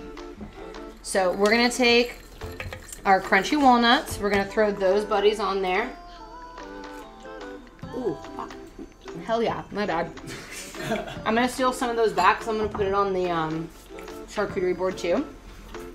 And then we're gonna take, remember these guys? These crunchy shallots? Oh, I remember those. I know. We're gonna take those guys and we're gonna put those on top too. Now, the biggest thing about this, since our dressing is already in the lettuce, and we're doing this for our get-together, we are not gonna toss it until it is ready to be served. So we're just gonna leave it, like a little close-up. We're just gonna leave it with all of the goodness on top of the greens with the dressing inside, and then we will give it a good toss at the very end. So here's our salad. I am actually, you know what? It's just everybody has been working so hard and they've just been doing such a lovely job that I think we might need a snack break. So I'm actually gonna, we're not gonna see this again. So take a little peeky. I'm gonna give this to Zack nope, I'm gonna give this to Rico for anybody who's hungry. Yes. Yeah. We need some plates. We'll get some forks. There you are, darlings. All right, to the green room. To the green room with that. Get out of here. More like the salad room. I know. Also because I need more space on my table to talk you guys through the next thing that we're going to do. All right. So, boom. We've got our salad. We've got our roasty toasty nonsense. We have our miso hummus. Now, with the miso hummus, we are going to need our crudité situation. So for that, I basically have put together all of the crunchy vegetables that I love. Like I said before, the miso paste it has a lot of flavor to it. It's very creamy, very umami. So what we want is a lot of freshness to go with that. So I have some endive here. All I did is I cut out the ends. I cut them into little spears because I feel like that's the best thing for like getting in there. So all we're gonna do is we're just, basically right now, mainly because I didn't practice this, we're just gonna see how everything looks. The easiest way to make it look nice without trying super hard is to give things height and have color. So for example, instead of regular carrots, I got rainbow carrots. And then I also have my rainbow cauliflower from earlier that I'm gonna add to our plate. It's an easy way to get wow factor without trying very hard. The other thing I'm gonna do is we're gonna put our dip right in the middle so everyone knows that that's what it is for. For carrots, you can chop them into just discs, but I like to do them on an angle because I find that it looks a little bit nicer. Whoop! And you can toss them like a frisbee. No, it looks a bit nicer, and you can really get like a good like Tostito scoop situation in there, and that's what we want. If you're gonna make a good dipping sauce, you want people to be able to get a whole bunch on there, right? So we're just gonna take these, cut them all the way down. Take these buds. We're just gonna put them. Salad Room sounds like a band name. No. Salad Room should be the band name. That's from Jordan Carrier. Hi, Jordan. Salad Room. Salad fingers, says Bradley. You guys are good. That's what we like to hear. That's honestly like my favorite sound is like the silence that comes when people are eating something really delicious. Especially if there was like a whole bunch of hubbub and then food hits the plate and everyone is just like, mmm. That's what I love. That's my favorite sound in the whole world. Silence. The silence. I was a teacher for quite some time, so yeah. The silence. Alright. So we're going to put these guys on here. And again, the other thing that I like about working with color is you don't have to super stress out about plating your... You just don't have to stress out about it because the beauty comes from the color of the vegetables. So we'll do these guys quickly on an angle. Watch your fingies if you coming in here. We'll put those guys on there. So we've got our endive. We've got our carrots. To be honest, this is a little bit more endive than I would put if I was like trying to like make it look super, you know, for a photo. But I'm just trying to feed people right now. So we're just gonna put our broccoli. We're gonna put our Romanesco and purple cauliflower on there. Again, the biggest thing, bite-sized pieces in scoopable situations. So like whatever it is that you're using, you just want to make sure that people can get to it. We're going to put some tomatoes on there. This isn't a very tomato-friendly dipping sauce, but they're really good together, so I'm just going to put them on there anyway. I've got some snap peas. Again, the thing that I love so much about this is if you know how to make a good sauce, you can literally pull like all of the extra vegetables that you have from your meal prepping, whatever random stuff you have in your fridge, you can literally just cut it up nicely and put it all on a board with a good dipping sauce and everyone will eat it. That way you don't, you know, you can also, when I was teaching, this was something I would love to have for lunch when we were doing teaching from home, is I would literally just make a crudité plate or a charcuterie board, and that would be what I have for lunch. And it seems really fancy, but it's actually just plated vegetables. So, we have all of our, let's see, all right. Now, in the close-up cam, we have broccoli and rainbow cauliflower endive. We have our rainbow bell peppers. We have, thank you, Santa. We have our snap peas, and we have our rainbow carrots, and we have our dipping sauce. Again, like, it's all thrown on there, but in my opinion, if you have the right colors and it's easily accessible for people to actually eat, that's the most important thing. There's nothing worse than ending up with just like a plate of vegetables 2 hours later that no one has touched. No one wants that. All right, so now that we have this. Coming. Thank you. Come claim your food. Yeah, feel free to nibble on that. You can eat this now? You may eat that. More like a rapa-pum. Yum. Oh. Should you take the potato? Alright. Yum. And now my last segment is really just essentially the same thing, but we're going to talk about cheeses. Now, I said this was a vegan situation before, so you're like, Blaire, cheese, what the hell? I'll let you know. You just cursed for the 10th time during this event. I think I'm going to have to give coal instead of this gift, Blaire. I mean, that's fine, but that does mean that you cannot have any of the crudité. What? Yeah, if you give me coal, you can't have crudité. That's not cool. I'm just doing my job. I'm also going to need you not to threaten the hosts on the show, Santa. I'm sorry. Wait. Santa was a little naughty. Oh. Santa's been bad. Oh my God. That's okay, Santa. Real bad. Hey, what are you doing after this? Santa! Come on! Sorry. It's okay, guys. Me and Santa are actually engaged, so it's fine. All right. Oh, I'm all flustered now. Okay. Cheese plate. So, if you live in the New York City area, there is an amazing vegan cheese shop called Rivendell. It used to be in Brooklyn, but they just opened a situation in Essex Market. So that is where I've gone to get all of my vegan cheeses. They also deliver everywhere. So if you go on their situation, they use like Mercado or some nonsense, but you can get this delivered anywhere across the country.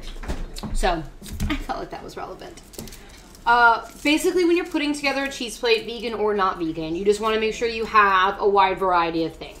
So I have a blue cheese, I have a sweeter soft cheese, I have a spicy pimento. No. I have a spicy hard cheese, and I have like a briny soft cheese. So we just want to make sure that we're kind of like covering the whole scope of flavors. Now, when I'm putting plates together, in fact, before you even open this, I kind of just like to see like what the situation is going to look like. And not necessarily look like how easy is it going to be for people to actually get in here and like get down. So since I've got two smaller boards for this one, because I only have one big board, what we're going to do is we're actually going to put our sweet cheese and we're going to put our spicy cheese next to each other, and we're going to do our blue cheese and our this is essentially like a pimento goat cheese, so like very tangy, very briny. So we put those together, and then the next thing we're going to do is just add all of our dressings. So I'm just going to unwrap these guys so you can see what they look like. All four of these cheeses are made out of cashews, but you can also get vegan cheese that's made with soy. I just think that cashew has the best texture out of all of the options. So we've got our sweet cheese, we've got our spicy cheddar situation. A little sharp help. You guys probably can't hear this, but all I hear is like the clicking of forks. Just saying, that's what you're looking for. Ooh, so this is our like pimento walnut goat cheese situation. Is going to go next to our blue cheese. If I can get in here. What's cool about this is they take the cashews through the same processes that they take the dairy through in order to create the fungus and the funk and the taste. So these cheeses actually have like real rinds to them, which I think is really cool. It also adds to just the look of it. All right. So we're gonna do that. Now, we need stuff. If anybody has ever watched a video on YouTube about creating a cheese plate, you have heard the grape trick. Where essentially, you just take your grapes. That's not a very cute section. But you use them to corner everything. So what that does is grapes are delicious, but also it kind of like frames in the picture that you're creating with your board. So we're just gonna bring that in. Great. And now, as you can see, a lot of our space is already dealt with. We're gonna add in some of those tasty, spicy nuts that I put in the salad next to our nutty cheese. We're gonna take this guy, wipe him out. We're gonna add our pomegranate seeds on there. And then I have gluten-free crackers. I suggest getting one kind of cracker that is plain and one kind of cracker that is salted, just because we've already got a lot of flavor profiles going on here. So you don't want to go, like if you're having different types of cheese, you don't want to only get like a garlic cracker, because, you know, then you're just going to taste that. So all we're going to do with these guys We're just gonna put it right here in the center.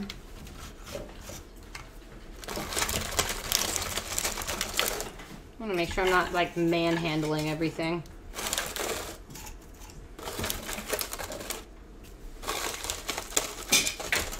And I just like to put the crackers in a space where they're not going to fall off when I'm moving the tray. If you want to put them on the edge or whatever, you follow your dreams. Not a big deal.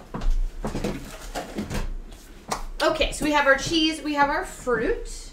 I also got, for the spicy sweet situation, I also have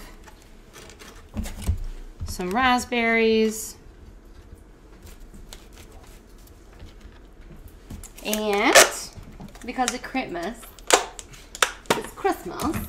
I have some cherries. So we're just gonna kind of sneak those guys into where our grapes are. Now we wanna make sure that we're not like covering up our cheese as well, but we can just use that to kind of like incorporate everything. Now, the next thing that I would do is we have a lot of sweet situations happening right now. So we're gonna go back to... Someone pointed out that you didn't have any nuts, and I was like, peanut allergy, LOL. Yeah, peanut allergy. But also, I do have spiced walnuts here from the salad, so it's like awkward for you. Picking fights with the chat. No, I would never. Please don't fight me. Just don't bring peanuts to the fight. Oh my god, please don't. God, Ryan. Oh my god, you guys, this is so awkward. I only have 3 cornichons left. Whoop. That's alright. Now we wing it. What else does she have? I should have put on like a little border with fire that was shaking. It's like, wing it mode! Oh, y'all. I know what I forgot. Okay, I know what I forgot. Gluten-free baguettes. This is a great brand if you are gluten-free and need to work it like this. I don't have time to do it on the stream. We're not going to watch me do it because it takes like 10 minutes. All you're going to do, preheat the oven to 400. The same cuts that we did with the carrots on the bias. You're going to cut your baguette. You're going to do olive oil, salt and pepper, garlic, and you can either do garlic powder if that's all you have. If you have fresh garlic, you can cut it in half and rub it onto the cut part. Into the oven at like 400 for about 5 minutes, and then I would flip them because gluten-free bread tends to be a little bit more mealy, so you really want it to get crusty all the way through. The crostinis are always a huge hit. So, crostinis, check. Oh, y'all, how are they gonna eat the cheese if I don't put any forks in there? So, I'm getting married this year, so I already got a couple wedding gifts. So we've got some pretty fancy cheese paddles up in this piece. If you don't, whatever you have, it literally doesn't matter. The goal is that people will eat it because there's something to serve it with. So don't stress.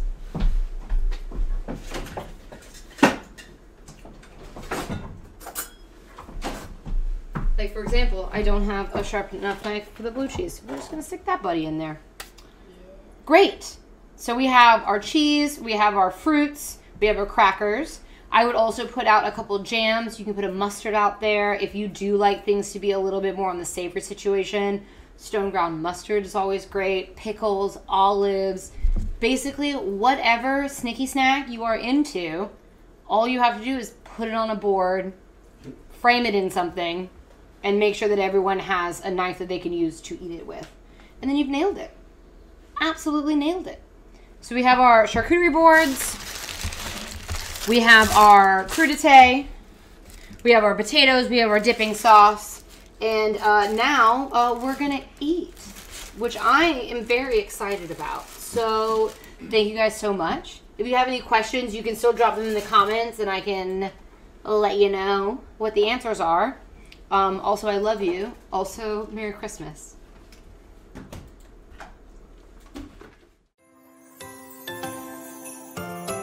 Hey, what's up, Ryan and friends? Fresh Cake here, wishing you a very happy holiday. Thank you so much for having me here on the stream. I wore my best sweater. Well, by best I mean worst. It's a goat. And he's drinking things and partying and having a good time just like we are here right now. And because it's the holiday season, I kind of wanted to, you know, get you a gift, but I wasn't sure what to get you. So I figured, I'm an artist. Might as well I make something. So I made a very special illustration just for you guys and this stream. No one has seen it yet. This is the first time. It's of an elf with a goofy face, the kind of face I'd imagine someone would make like the first time they drink, I don't know, eggnog? You know, something that's like a big, tall glass of boogers. Super gross. I actually like eggnog, but you know, some people don't. It's not for everybody. I get it. So I hope you all enjoy the time lapse. And of course, like I was saying, happy holidays, everybody. Please stay safe, stay healthy, and of course, stay fresh. Later.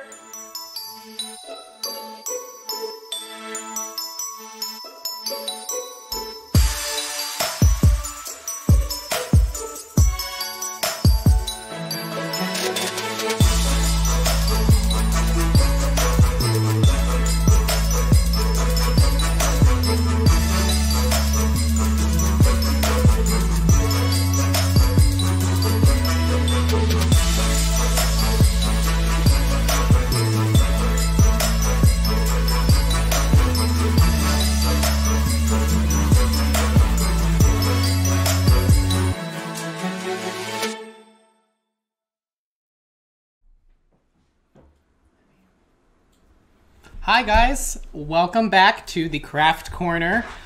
So let me tell you about what happened this Christmas. I saw a picture of a dried orange and my life has been changed for Christmas crafting. This Christmas to me, don't give me your mistletoe, don't give me your holly, don't give me your great Aunt Marge's fruitcake, only give me dried oranges. I love them, they're my favorite new craft. Not gonna lie, they take a lot of time. That's why they have the highest Jingle Bell difficulty. They are 5 Jingle Bells. Not because it's so much like very involved, it just takes a lot of your time. And it's not like you're gonna be really actively doing the craft the entire time. It's more that you're gonna be monitoring it like a turkey. Think of it as a turkey, a Christmas Eve dried orange turkey. So what you need an orange, obviously. I'm gonna be using a dehydrator, but you can also use it in the oven. I was actually at my parents' house and I dried a bunch of oranges for them and I only used the oven. So you can preheat your oven to 200 to 250 degrees. Take your orange slices and then put them on a pan with some salt to dry out the liquid and then put them in the oven for 3 to 5 hours. That's where it varies. It depends on how strong your oven is. It depends on how close you're watching them, how dry it is in the air. It takes a lot of time, but the result is beautiful. You can see they're strung on the tree here. I love them. So what you need an orange, you need a knife, you need a cutting board, you need holly jolly spirit, you need patience, but the result is lovely. So yeah, so you're just gonna cut thinly the oranges into a bunch of slices. Really try to get them as thin as you can. I know it's scary. Even if you have a mandolin would work great for this. I don't like mandolins because I'm terrified of chopping all my fingertips off. But if you have one and you feel, you know, strong in your mandolin skills, go for it. Go all for it. My brother has a mandolin and he really screwed up his fingers once. So now he wears just a really shiny thick glove while he does it, and he looks like Michael Jackson, so he calls it his Michael Jackson. Oh! This is the wrong kind of mandolin. Thank you, Rico. But if you don't know what a mandolin is, it's an instrument. Do you want to play a note? Rub the orange on it. No, I'm not going to do that. That looks expensive, and I don't want to have to get Rico another mandolin for Christmas. But also, I'm glad I came up with it again when I was very half asleep. A mandolin is like a long cutting board, but it's on a tilt, on an axis, and it has a razor blade in it. So you can just rub the orange like this and chop it off. But then when you get close to it, your fingertips can get cut off. So I just like to use a knife. It's horrible. Also, yes, thank you, Blaire. It's awful. It's not Also, you see, this is a huge slice because I was too into the mandolin talk that I wasn't paying attention. This will take about 6 hours plus to dry out. So this, though, will take about 3 hours, depending on your temperature, depending on your oven, depending if you have a dehydrator. So Anna wants to know how many oranges are on the tree. Oh, how many? So I bought them. They're at the grocery store. 5 for $5. And I went to the grocery store 4 times. So you tell me how many oranges I have. That's throwing in some Christmas math. Don't you love that? Actually, you do. I feel like you do. I feel like you do some math during the holidays. It's like, okay, well, if I put the turkey in at like 2 p.m. and it cooks, blah, blah, blah, you know, like, or like your goose or your something. Okay, so oranges are sliced. So this is this wonderful, ooh, that is the dehydrator lid that just slipped off. This is the dehydrator. It's great. It's like a little basket that sucks out all the moisture out of it, but not all the fun. So if we're gonna go to the second cam, actually, I'm just gonna lay them out on my dehydrator like so. Is it on the second? Yeah. Yeah, oh, okay, thank you. Thank you, Ryan. So yeah, I'm just gonna lay them out like so. There are actually more tiers, but I only put 2. If you run out of room on your dehydrator, you can't just overlap them like this. Yeah, so then we tuck them in, put them to sleep. I'm not gonna lie, I don't have 10 hours on this stream to do, so I pre-dried some oranges for you. Yeah, so here is what the end product looks like. Oh, here's what the end product looks like. It's like a little orange wafer. They get this really deep amber color, which I really think is really beautiful, and you can see them glow through the lights, the white lights of the Christmas tree, so I think they're very pretty. You can go to the next camera. I don't need that. But you put the oranges in the oven. Oh, that's right. Okay, so thank you. So I did overachieve because I wanted mine to look really good. So I put them in and out of the oven to the dehydrator. Some didn't work out as well. As you can see, this one's quite burned.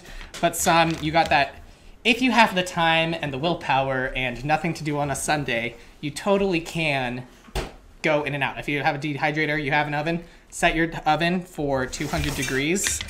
Pop them in for a little bit, then pop them in the dehydrator, then pop them back in. You'll get this beautiful golden brown, but you don't have to do that. I just did that because I'm crazy.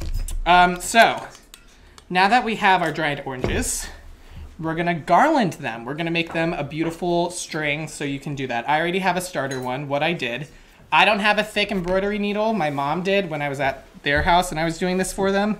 But what I did instead, I just took a toothpick and tape and wrapped the tape around the string of the toothpick, and then you have a thick needle. Perfect, ingenious. The string I'm using is a bit sturdier than thread that you'd use for sewing.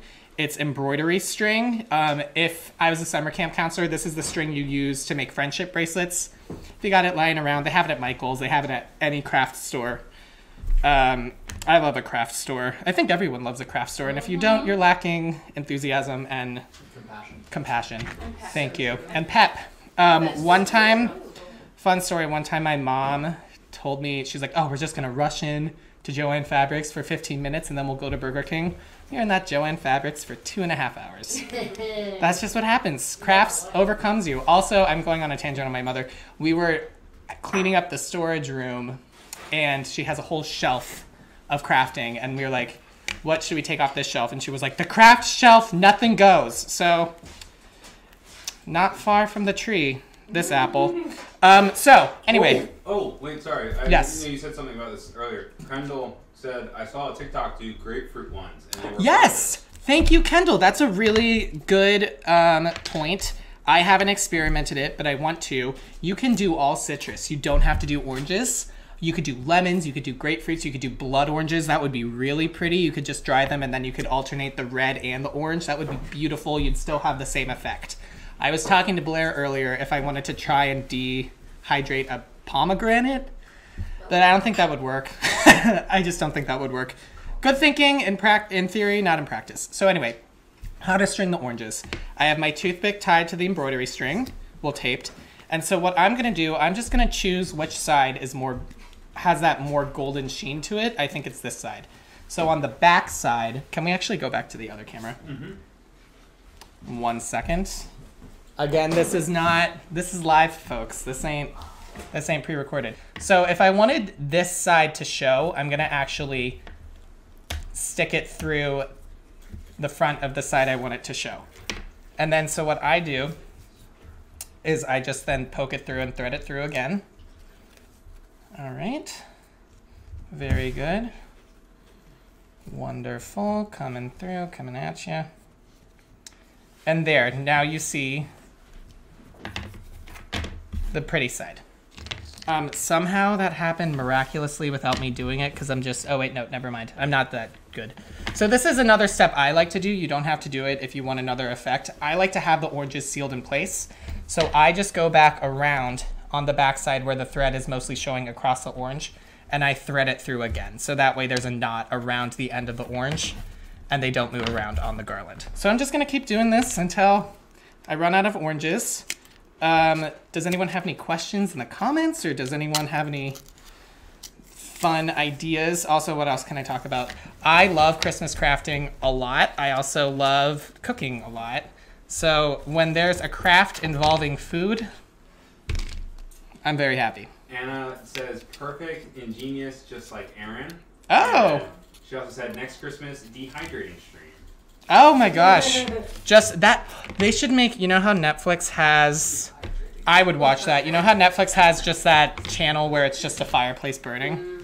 I would watch a channel of just oranges dehydrating. That's more Christmassy to me at this point. This is the Christmas of dried orange. Dried citrus. I should try lemons. Because you know what happens when life gives you lemons? You dehydrate them. You dehydrate them and then make your Christmas tree beautiful. Has anyone seen that, what is her name? Sandra Lee video? I feel like that, where it's just like, beautiful, beautiful, beautiful, beautiful. I cannot wait to eat this. Sally says blood orange, grapefruit, orange, lemon, and lime. Rainbow garland. Oh my gosh, rainbow garland from a rainbow friend. I'm also rainbow, so that's not a judgment. That's just a funny remark. My rainbow friend Sally.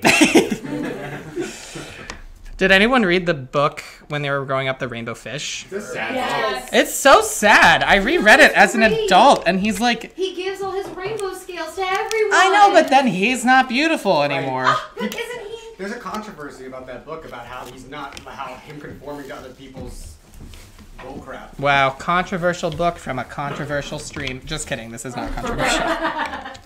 All right, so as you can see, we're making quite long progress. It's beautiful, lovely. They're staying in place because I knotted them.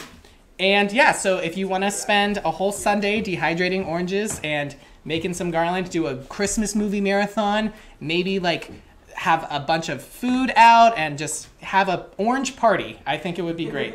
Also, fun fact, I love after the holidays, you're going to think, what can I do with all this strong popcorn and oranges? I haven't tried it yet. There is adhesive you can buy at Michael's that you can spray on that actually seals it. So I would do that and then just spray it and then tuck it away and then take it out for next year, and then you don't have to dehydrate as much. With the popcorn, I really like to leave them out for the birds at my parents' backyard. I do this at my parents' house as well.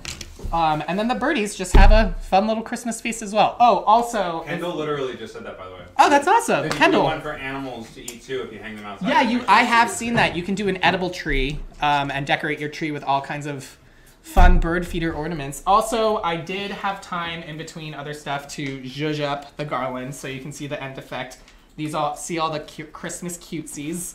So yeah, with garland making specifically, you really just, you gotta keep at it. You gotta keep touching it up. You gotta keep adding more, and then it'll look really, really nice. Jenna also wants to know if the citrus loses its smell when you dehydrate it. I don't think so. I think it has a more like kind of cooked, not burned, but baked, kind of deeper, more pungent smell, but it's not that fresh orange juicy smell, but it definitely has an orange smell to it. Also, they thought I was crazy. If you get a dud like this one, I eat them. I think they're pretty good. Zack likes them too. Blaire, not so much. But dipped in chocolate, they might be good, but I eat them. Yeah. I think they're good. I ate the zest and all too. But yeah, that concludes the craft segment of this whole thing, but I've had so much fun with you guys. Also remember that crafting is love. Merry Christmas and Happy holidays, everybody. What, Ryan? Just show off in the deco on your work. Show off. Oh, see? Here's the oranges. Oh, it's got a knot in it. Here's the oranges. But they're all tied together. Look at They're that. all tied together. Very nice. Great. All right. Thank you so much, guys. Happy holidays. I hope everyone has an amazing December. Stay safe. And that concludes the craft segment. Woo! Oh, look. Our best friend is calling. Wonder what he has to say. I know every year for Christmas we expect Santa as a visitor, but you know what we don't expect as a visitor? How about other visitors? That's right, the aliens. The aliens have landed in Christmastown, and what are they gonna do with all that junk inside their trunk? I'm gonna bet that they're gonna get you abducted and taken back to maybe a Christmas planet where it's Christmas all the time, and you know, people have time to look at Christmas villages, because I sure hope that would be the case. You might observe it with, you know, your eyes and look at it and go, wow, I'm so glad that my friend spent so much time setting up this Christmas village. I should really showcase it.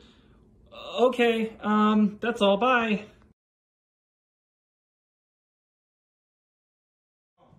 You look great. Don't worry about it. Also, the mic's on now. Oh, also the camera's not on. Oh my God. We're experiencing some technical difficulties. What is wrong with Santa Claus? So, we have a very happy surprise visit with Santa Claus because we're getting close to the end of our stream. So, thanks for coming, Santa, on time, finally. Oh, well, you know, just had to rearrange my whole schedule. I mean, not a busy guy or anything, just delivering presents to all over the world. But it is December 8th, so I'm just kind of curious as to, like, what houses get chosen first on December 8th. Time works differently for Santa Claus. Oh, okay. The whole month of December is actually all Christmas for me. Oh, okay. So, it's right now, for me, like 8 o'clock Eastern Standard Time on Christmas Eve. Oh, okay. All right, so you still got plenty of time. I have to go around the whole world, Brian. Oh, you do know my name because you are Santa. Of course. And you've been very naughty. Oh, no. I mean, well, we're entering our naughty or nice segment of the show. We Perfect. Have a bunch of different people actually wrote in different things to ask if they were okay with... If they're pardoned. If they're pardoned or well, let me say first off, listen, it's 2020, y'all. And I'm going to be very forgiving, okay? So, you did something a little bit bad, still going to be nice, because hey, we're all human, except some of us are mythical creatures. who don't experience time in the same way that Exactly. we do. Okay. Well, on that note, because then it all catches up in January. It's crazy. Do you want to start with the nice list applications or the naughty list apologies? Let's start with the nice list applications. Okay. Nice. The nice list applications. The first one we have Dylan from California. Hello, Dylan. He says he stops to pet the squirrels. Naughty. No. Oh. Very bad, Dylan. Oh, Unforgivable. Squirrels are all a part of an underground organization down to take over all society, and it's well known. Oh, bad, Dylan. Don't help those squirrels. Call for you. Do they have the same sense of time as you? Squirrels? They yes, they're just no, they're not like me. They're normal. They're just normal. What do you think? Sentient. The squirrels. Okay. All right. Crazy. Perrin says that she is going to be on the good list because she bought 2 extra Switch controllers so all her friends could play. Ah, but capitalism is naughty, Perrin. So you are naughty. Sorry. I thought you were going to be forgiving. I am. Okay, but these are very bad offenses. Okay, these are bad offenses. I get that. I understand. And you're putting up my cool naughty banner when they get stamped naughty, right? Yes, I'm putting up your naughty banner that Good. you specifically asked me for. Yes. You really want and a the nice naughty one. Banner. And a nice one. But they haven't. No one has surpassed it yet. That's it. Hannah says that she recycles. Recycling. Okay, so unless you're recycling it yourself, like you're boiling down the plastic, you're melting it into like a new toothbrush or something, naughty, Hannah! Oh, you don't know where that's going. Oh, man. A lot of times it just gets thrown in the dump. Does the North Pole have a recycling center? So we have a couple elves, green elves, Yeah. that they recycle all of Santa's stuff. And Santa compost. And Santa's very good about recycling. And all of my urine gets filtrated as well. Oh, It's drinkable. And delicious. Hank from Germany says that he did some of the dishes today without faking an injury or an illness. Naughty. How? How, Santa? Because you only did some of the dishes. Oh. I saw you! I saw you put the dirty dish under the sink! I saw you! And it's going to get moldy there. Oh, man. Oh, well. Perrin has also written in since she followed up on here, and she also followed up in the chat. And she just said, No! Santa! Listen, them's the breaks. There's still time. I mean, not on my timeline, but on your timeline to change it, okay? So good luck. No, that's rough. We have a few other people. We've got to have at least one nice person here. Well, we also have our naughty list apologies. You want to go through those? Yeah, let's see if we have any redeemers. All right. We have Diane, and she says, "I'm sorry that people are so jealous of me. I can't help it that I'm popular." That's true. Oh, so is that nice? That's nice. That's a nice Being one? popular is very nice. Good for you. I'm the most popular guy this time of year, and that makes me super nice. It's like turning into Trump. Huh? It's Trump Santa. I'm the best Santa. I'm the brightest Santa. And I have the most beautiful. People are telling me I've got the most beautiful sleigh. I'm working on my bit. Santa's gonna get into comedy next year. Robert says he's not sorry. He thinks Santa's getting an apology, but he better check that list and think twice. Honesty is always the best policy. You've just been upgraded to nice. Oh, wow. This is working very differently. Good job. Congratulations. Dylan says he has to have apologize to you because all he said was for last night. We're not going to talk about that. Is that naughty or is that Wait, nice? what? It's a little bit of both. Santa? You were there. Oh, right. A little bit of both, so I have to press both buttons. Put them both on there. There it is. Nice naughty. Looks good. I'm going to check up on chat real quick. Sally tells Perrin to skate better. I don't know if you know what that means. That just is a reference to a Disney Channel original movie. Classic. She should skate better. Mighty Ducks. No, Brink. Hayden Soul saying skaters. So far, these applicants are not having a high success rate, but that was before, I guess, probably the nice ones we had. We had a couple niceys. Anthony agrees with you that you can't forgive capitalism. Thank you. So it's very naughty. Thank you. The red in my coat kind of shows my opinion on that. But Nate says that Santa just hates capitalism so he can have a monopoly on the gift market. What do you say against this? Who have you been talking to, Nate? Who have you been talking to? Oh, I'm watching you extra hard now, Nate. Anna is saying she's ready for Santa to stand up. Oh, no, just for Santa stand up. Oh. I mean, I think she'd be happy with either. Yes, I'm working on it. Look, I've got my set going, okay? My 5, my cut down 5. What do they call? I'm new. It's my first class. I'm working on it. Tight 5. Tight 5. Thank you. And then the last one we have here is from Amanda, and she says that she's sorry she left her bowl of ice cream with peanut butter still on the spoon in the sink. What the hell is this? Oh, goodness. What the hell is this? Oh, no. How you dare even ask that question? Oh, no. Like you think you can get a nice? That is a naughty! That is a naughty! Oh, goodness! Classic, but with a tiny holiday spin to it. So we are going to make a whiskey sour. Now, I don't drink a lot of whiskey sours because I'm a vegan, but I made an exception because I could not make this beautiful cocktail and let it go to waste. So the secret in a whiskey sour is an egg white. That's what's gonna make it really frothy and creamy. Secret is, yeah, you could dry shake it, which means without an ice cube, but we're gonna speed up this process and put 1 ice cube in there.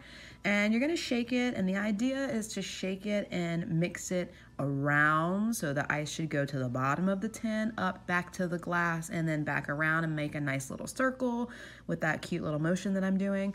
And you're just gonna shake it, honestly, until you cannot take it anymore. The longer you shake, and the more frothy your drink will become.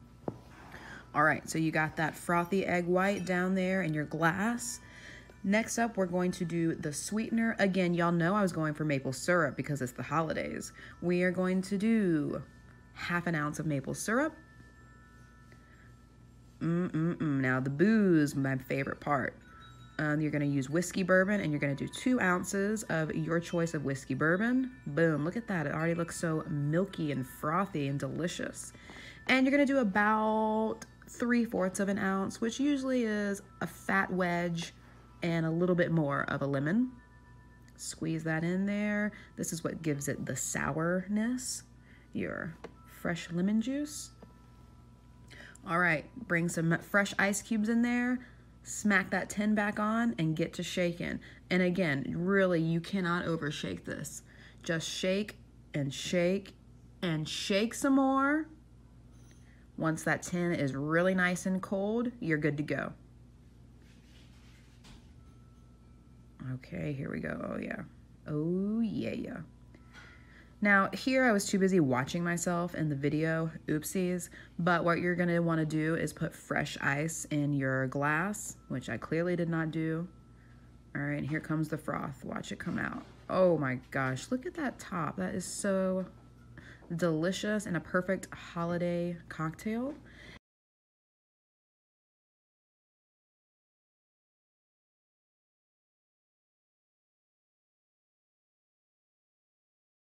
And then onto the garnishes. You're gonna put some dashes of bitters, about 3 dashes of bitters. And then of course, a little sprinkle of cinnamon and a little sprinkle of nutmeg. And voila, you have your holiday whiskey sour. Enjoy.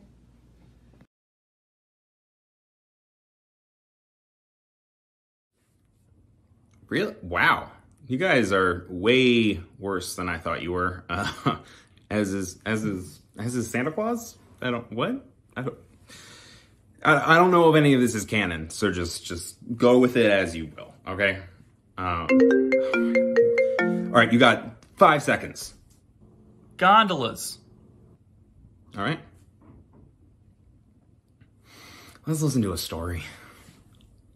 Night Before Christmas by Clement Clark Moore.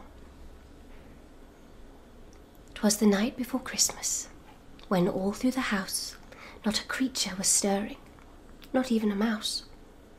The stockings were hung by the chimney with care, in hopes that St. Nicholas soon would be there. The children were nestled all snug in their beds, while visions of sugar plums danced in their heads. And Mamma in her kerchief and I in my cap had just settled our brains for a long winter's nap. When out on the roof there arose such a clatter, I sprung from my bed to see what was the matter. Away to the window I flew like a flash, tore open the shutter and threw up the sash. The moon on the breast of new fallen snow gave the lustre of midday to objects below, when, what to my wondering eyes should appear but a miniature sleigh and 8 tiny reindeer. With a little old driver, so lively and quick, I knew in a moment it must be Saint Nick. More rapid than eagles, his coursers they came. More rapid than eagles, his coursers they came, and he whistled and shouted and called them by name. Now, Dasher! Now, Dancer! Now, Prancer and Vixen! On, Comet! On, Cupid! On, Donner and Blitzen! To the top of the porch! To the top of the wall! Now, dash away! Dash away! Dash away all! As dry leaves that before the wild hurricane fly, when they meet with an obstacle mount to the sky, so up to the housetop the coursers they flew, with the sleigh full of toys, and St. Nicholas too. And then, in a twinkling, I heard on the roof the prancing and pawing of each little hoof. As I drew in my head and was turning around, down the chimney St. Nicholas came with a bound. He was dressed all in fur, from his head to his foot, and his clothes were all tarnished with ashes and soot. A bundle of toys he had flung on his back, and he looked like a peddler just opening his pack. His eyes, how they twinkled! His dimples, how merry! His cheeks were like roses, his nose like a cherry. His droll little mouth was drawn up like a bow, and the beard on his chin was as white as the snow. The stump of a pipe he held tight in his teeth, and the smoke it encircled his head like a wreath. He had a broad face and a round little belly that shook when he laughed like a bowl full of jelly. He was chubby and plump, a right jolly old elf, and I laughed when I saw him, in spite of myself. A wink of his eye and a twist of his head soon gave me to know I had nothing to dread. He spoke not a word, but went straight to his work, and filled all the stockings, then turned with a jerk, and laying his finger aside of his nose, and giving a nod, up the chimney he rose. He sprang to his sleigh, to his team gave a whistle, and away they all flew like the down of a thistle. But I heard him exclaim, ere he drove out of sight, "Happy Christmas to all, and to all a good night." Fantastic. All right, lovely story, Gillian. Thanks. That was great. Thank you so much. Oh. Well. Sweet. All right, to close off the night with one more song. It's a pop song. This is Justin Bieber and Chance the Rapper's new song called Holly.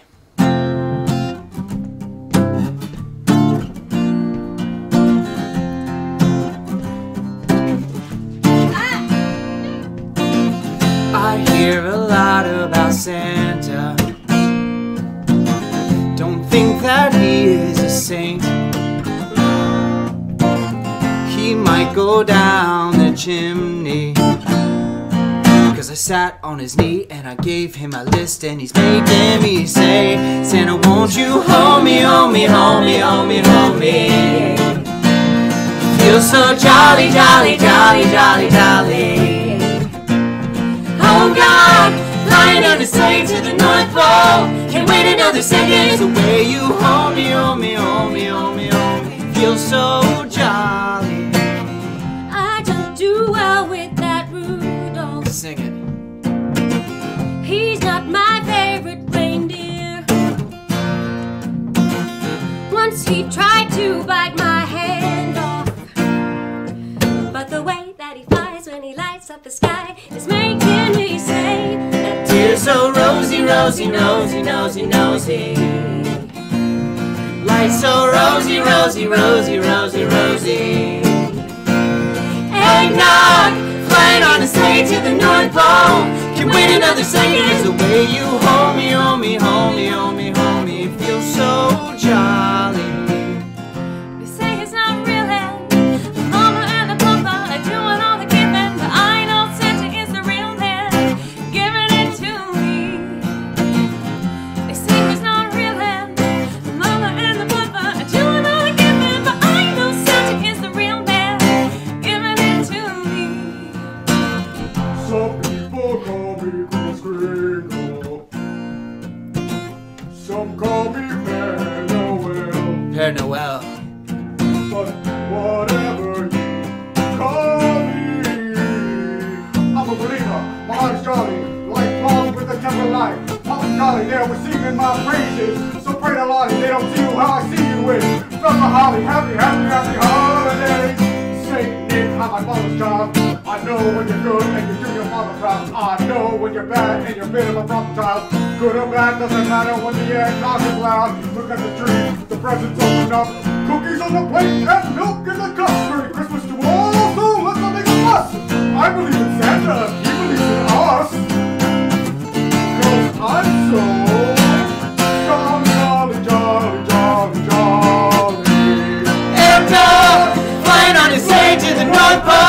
Can wait another second, eggnog, flying on a sleigh to the